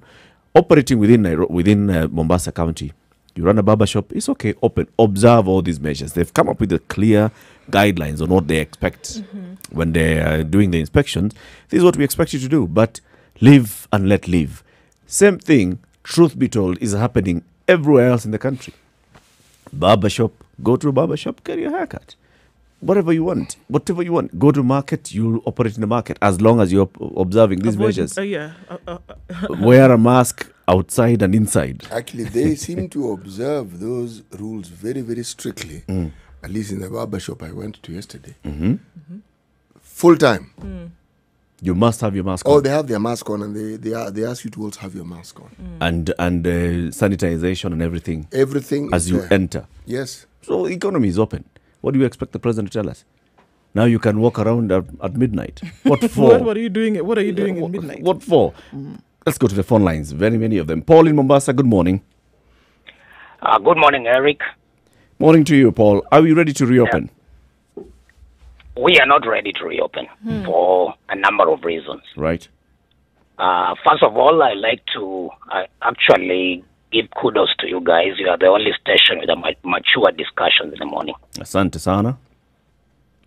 We are not ready to reopen because we are way behind this pandemic. The steps the government has taken or is trying to take, the announcements, the tracing, they are well behind. Far behind. We can't catch up with this thing. The strategy we are having is not flexible. It is wrong. The only way to move forward is to change the strategy and then reopen. Okay. The unfortunate thing we have is that this government is not helping the people, and that's why the people need the economy to reopen, whatever the case. Okay. But reasonably, it is not the right thing to do at this point because the leaders do not have a strategy, a real strategy. What they have had from the beginning went wrong from the onset. And it's still there. And now we are running in the wrong direction. Thank you, Paul. Let me pick this one from Joseph. Dr. Joseph in Kisumu, good morning. Good morning. How are you? Very fine, Eric. Doctor, are we ready to reopen? Now, you see, the problem is, what are the thresholds we should have to open? What should be in place so that we can open? What will government base on to say now we are ready to open? I'll bring to you. I want you to look at the research made by Cambridge Trust, and they were looking at the blood donor people who had donated blood. Yep. And they looked at their antibodies of coronavirus. And they discovered, like in places Nairobi, 12% of people who had donated blood had actually contracted the virus, and they did not know. So my point is that we should reopen because if we base on the severity of what is happening in this country, I don't think there will be so much impact like in the US and the Italy. So we should according to the data we have we should open the economy because, for example, malaria is killing more people in this country than coronavirus. Nobody's talking about that. So for now, based on the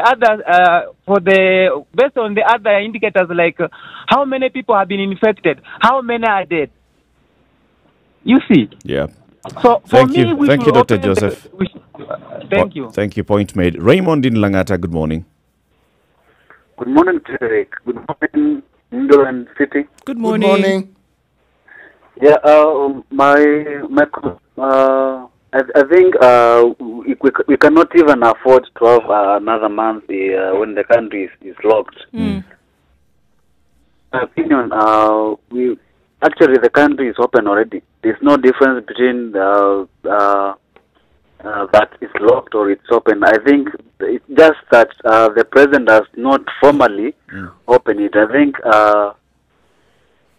for me, if the government then continues with this kind of closing, I think they should also provide food for people who are not able to go to work. Okay.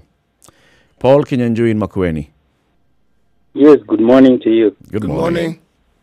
Thank you so much, great people, for the program. Asante. You really educate and inform us. Asante. Are we ready to reopen? My point of view is that we are not yet ready. One of the reasons, if you look at most Kenyans forget too quickly. And there is a tendency of trivializing issues. What have they forgotten? Immediately we reopen, let alone now that people are not obeying the protocols. You'll still find people breaking the rules and copycatting. So I think we are in a dilemma, and people in a dilemma, you don't give a second chance. Yeah, it's not yet time to reopen. Okay. There can't be a trial opening. It has to be the one. The one. Thank you, Paul. Thank you. Have a good day in Makueni. Thank you to you. Still taking your calls and your opinions on show 0719-012-600. Are we ready to reopen the economy? Let's take a short break, come out of this break and take you back into what the president said at the point when he extended the measures by a further 30 days. He said he has listened to the experts. These are scientists, medics, and people who have dealt with them, people who actually also know epidemiologists. Epidemiologists, right? So those ones, they came and said, we have some irreducible minimums. There were 3 irreducible minimums. I'm going to give you those 3, and then let's look at them and see, have those been met? Are we ready to reopen? Good morning.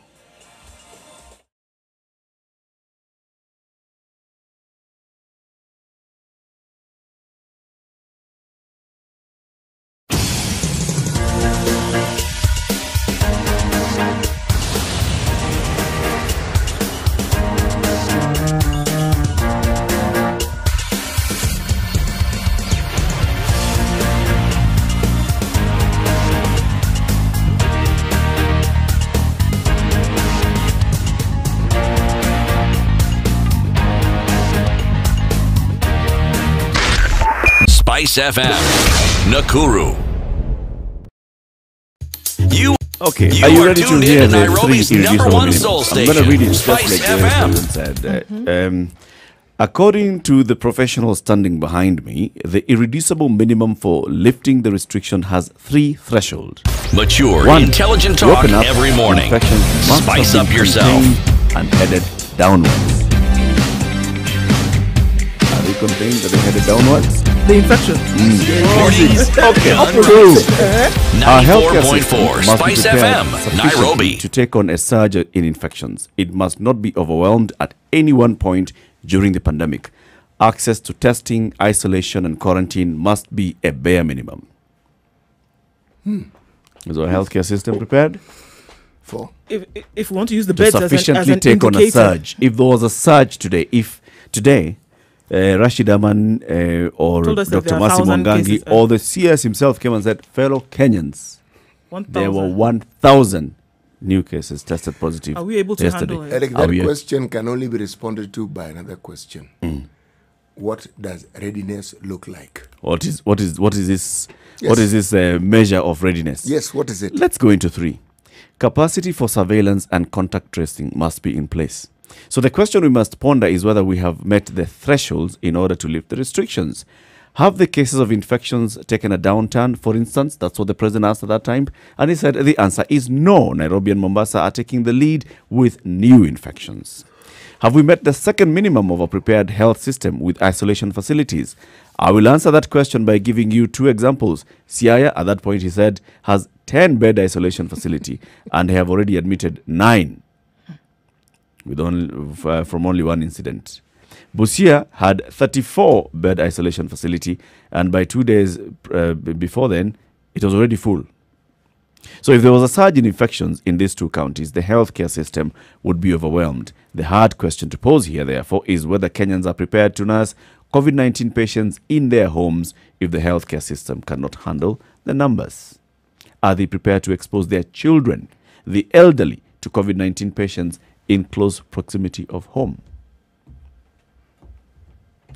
Those are the questions the president asked on the 9th of June. I see him asking the same questions on the 6th of July, and the answers will be similar. In June, when we were talking about the numbers, I believe we're still at the level of 2 digits. Yep. Now, we've reached 3. So that question, the answer to that question then will be the same answer now, except we'll say it's beginning to rise alarmingly. 30 days ago, we were at this number. Yes. Now we are approaching 7,000. Very close to 7,000. Right? If anything, they're increasing. 30 and then days ago. By the day, per number of people tested, the numbers have significantly increased. So if that's The if those were percentage the of positive tests in our sample is now 8%. in every 100 is rising. That's answer to number 1, no. Answer to number 2, still no. Are you answer prepared to number 3, to still do home-based care? Because that's the other thing. If our hospitals are not able to take care of this, because they're we full. Clearly can see, not even because they're full, Because we they clearly don't can even see have. they don't have the bed capacity. Our hospitals, that's what they're telling us. Remember the other ailments that take people to hospital, They're still didn't awake, sort they're of like still take there. a break And to say wait for COVID come. to do its thing. Yeah? They're still ongoing. And right now, with this closeting, there are some diseases that we know of which are clearly airborne, which will have spiked. Yep. Simply because of what it is that we're doing. Yep. And then there's a question of this home-based care. What Protocol. does it look like? What is it? This What protocol does it look like? yeah. What must people have? Because when the president says, are you prepared to expose your children and the elderly to people who are positive COVID-19 in close proximity? So if we are talking about home-based care, the first thing that we are saying is as we roll out home-based care, we are ensuring that the elderly and the children are not being exposed. Do we have that in place? Do we have the information in place? Do we have the infrastructure in place? Are we ready to take up this particular home-based care and this particular route? I think also it is important to note that, a couple of the stories that popped out at us over the last couple of days, people who had then been found to be infected with COVID are going to hospital. Understand that we said that previously most of the cases were asymptomatic, and I think that is still the case. However, we're seeing more and more numbers of people getting sick and then being admitted in hospital. Yeah. That means that their symptoms have taken them to the point whereby they are unable to be at home. So and we we've have seen a higher more, number of critical care people. Exactly. A higher number of critical, those who would be in need of critical care then having been found positive, and more people then dying. These stories are coming out. It's possible that more of them are being reported. It is also possible that fewer are being reported and more people have these symptoms and are being taken to hospital. You see what I'm saying? Yep. It is very possible that that is the case. Now, if that information is not out there and it's not flowing freely, we've got a problem here. So and then those are let the me- things that should be, and those are the things that actually should be taken into consideration. I should ask the question that a number of our callers have asked. Do we have any lockdown here? Are we not open anyway? Didn't you hear Uncle who said that he just spends 100 shillings and he goes where he needs to go? And he's tired of, his problem is that he's tired of spending the 100 shillings. So just open this thing so that we know that I don't Remove have the to pay barrier. anymore. Yeah. Remove the barrier. So has there been a lockdown? And I would say there has been a lockdown in word. Indeed, that's a totally different thing. Mohammed Abdullahi in Mazera's Kilifi, good morning. Good morning to you. How are you? We're fine, thank you, Mohammed. Should we reopen? Are we ready to reopen? First of all, I'd like to appreciate the conversation that is going on today. Yep.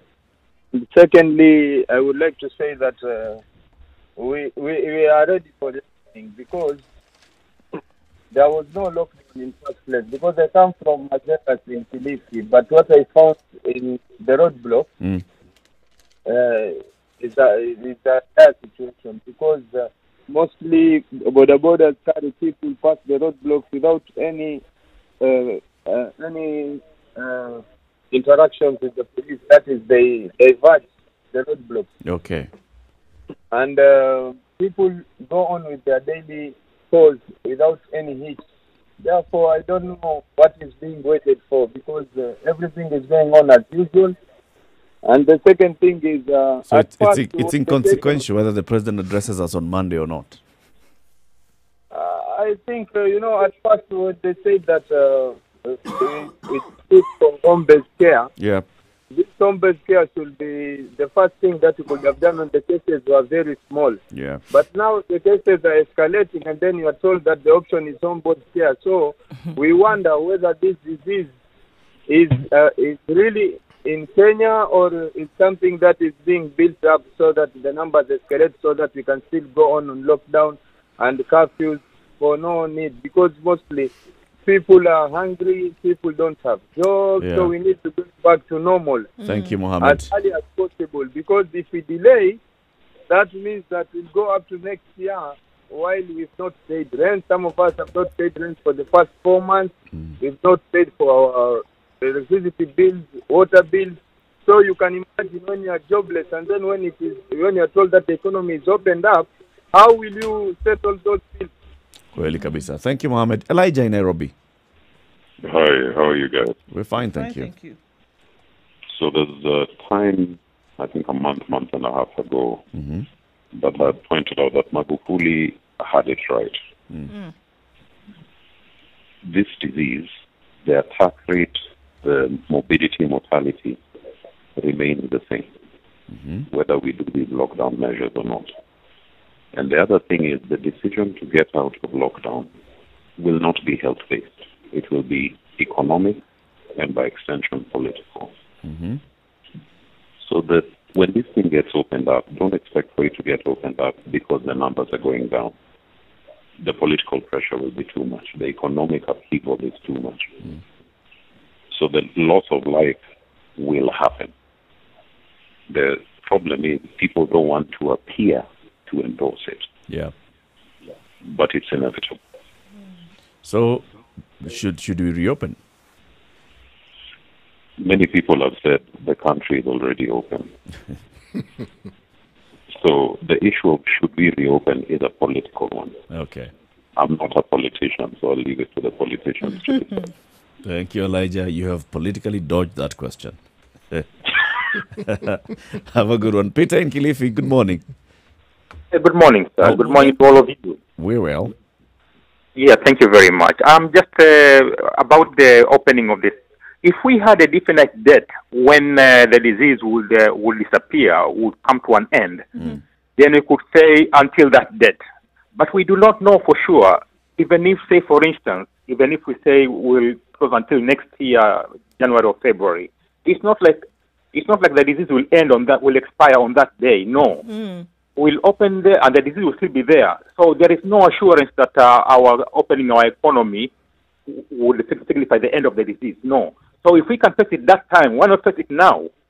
Let us just go about our business as usual. I mean, taking care of all the protocols given to us, and go ahead with our lives. Thank you, Peter. Thank you. What he's saying is what the CS, Dr. Fred Matiang'i, also said yesterday. Let's find ways of living with this thing. We cannot keep running away. Let's find ways of living with this disease, By the way, knowing the measures that we need to put in place. We have not been running away. No. The whole process of ensuring that people are contained was so that you reduce what would be unnecessary deaths. And we were going by examples that had been followed elsewhere and which appeared to have produced results. Because remember, this thing was new. So just like it caught everybody off guard, it was bound to catch us off guard. True. Now, when you had people on lockdown and you've observed, yes, you then can change the processes that you've had in place simply because you now understand it better. Yeah. And move to either opening up in installments gradually as the government has attempted to do. Okay. But this opening up, should it be without these irreducible minimums? Because again, even when you make political decisions, as the caller Elijah said, even if you make economic decisions, the question that then will have to be asked, if it isn't asked now, it'll haunt you later. Did you make a decision because you thought that human lives do not matter? Or they are not as important as the economic aspects? Because what is an economy in the absence of the healthy humans? So, what is it that we expect the president to reopen anyway on Monday? I don't I come expect from the that school president of to thought reopen. where I keep saying that the difference between Kenya and Tanzania is Kenya does very good international public relations statements. And Tanzania? Tanzania just goes out. Just tell you as it is. No, Tanzania did have a lockdown, but not of their people. Yep. They had a lockdown of information. Yeah. So they keep it to themselves. They had restrictions. They had restrictions for a number of things in the economy. For example, the many schools and gatherings and all and sporting activities had all been banned. All right, but then the president was opened up all those things.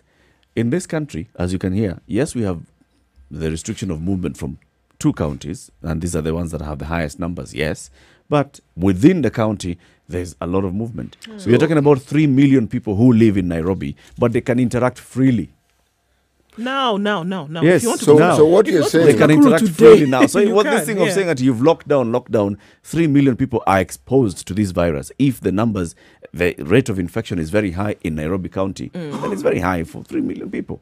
Save for the measures that have been put in place, and hopefully that some people are following them. That's why you don't have an infection of upwards of 10,000 people, or that or the very scary thought that people are walking around with this business anyway, and it's just that they have not been tested. Yep. So pick it either way you want to look at it. It's one or the other. People have been very diligent in making sure that they've washed hands and maintained standards of hygiene and etc., or because the fact that it is asymptomatic. Everybody's walking around with COVID and we just don't know. As Professor Nzala put it, the reason why you see these results that we keep proudly talking about as being positive is because of the mitigation. Measures that have been put in place, and people have even followed. when we thought that perhaps there wouldn't be a spike, we are seeing it. It's coming now. If you haven't tested a sizable portion of your population, you really can't go around claiming that you don't have infection. Now you're okay. Now we are. No. So just don't say it. Just let people be. Leave it like that. Yeah. On paper, we have restrictions. But I told you about Mzee and that place where coffee was being smuggled. And my little bird. Keep? Chepkube. And my little bird. Watch yourself. If you're caught, you're on your own. It's the same thing that's happening now. Just go. City. Today's proverb.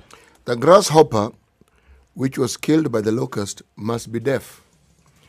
If you get infected by the virus and you've been told all these wonderful things and you haven't been listening and you haven't been adhering, or you believe that so long as you believe it will be so and you don't adhere, you're like the grasshopper. Very much so. Okay. See you tomorrow, folks. It's now 10 o'clock. 6 a.m. to 10 a.m. tomorrow. We'll be right here. Do a call. CTV.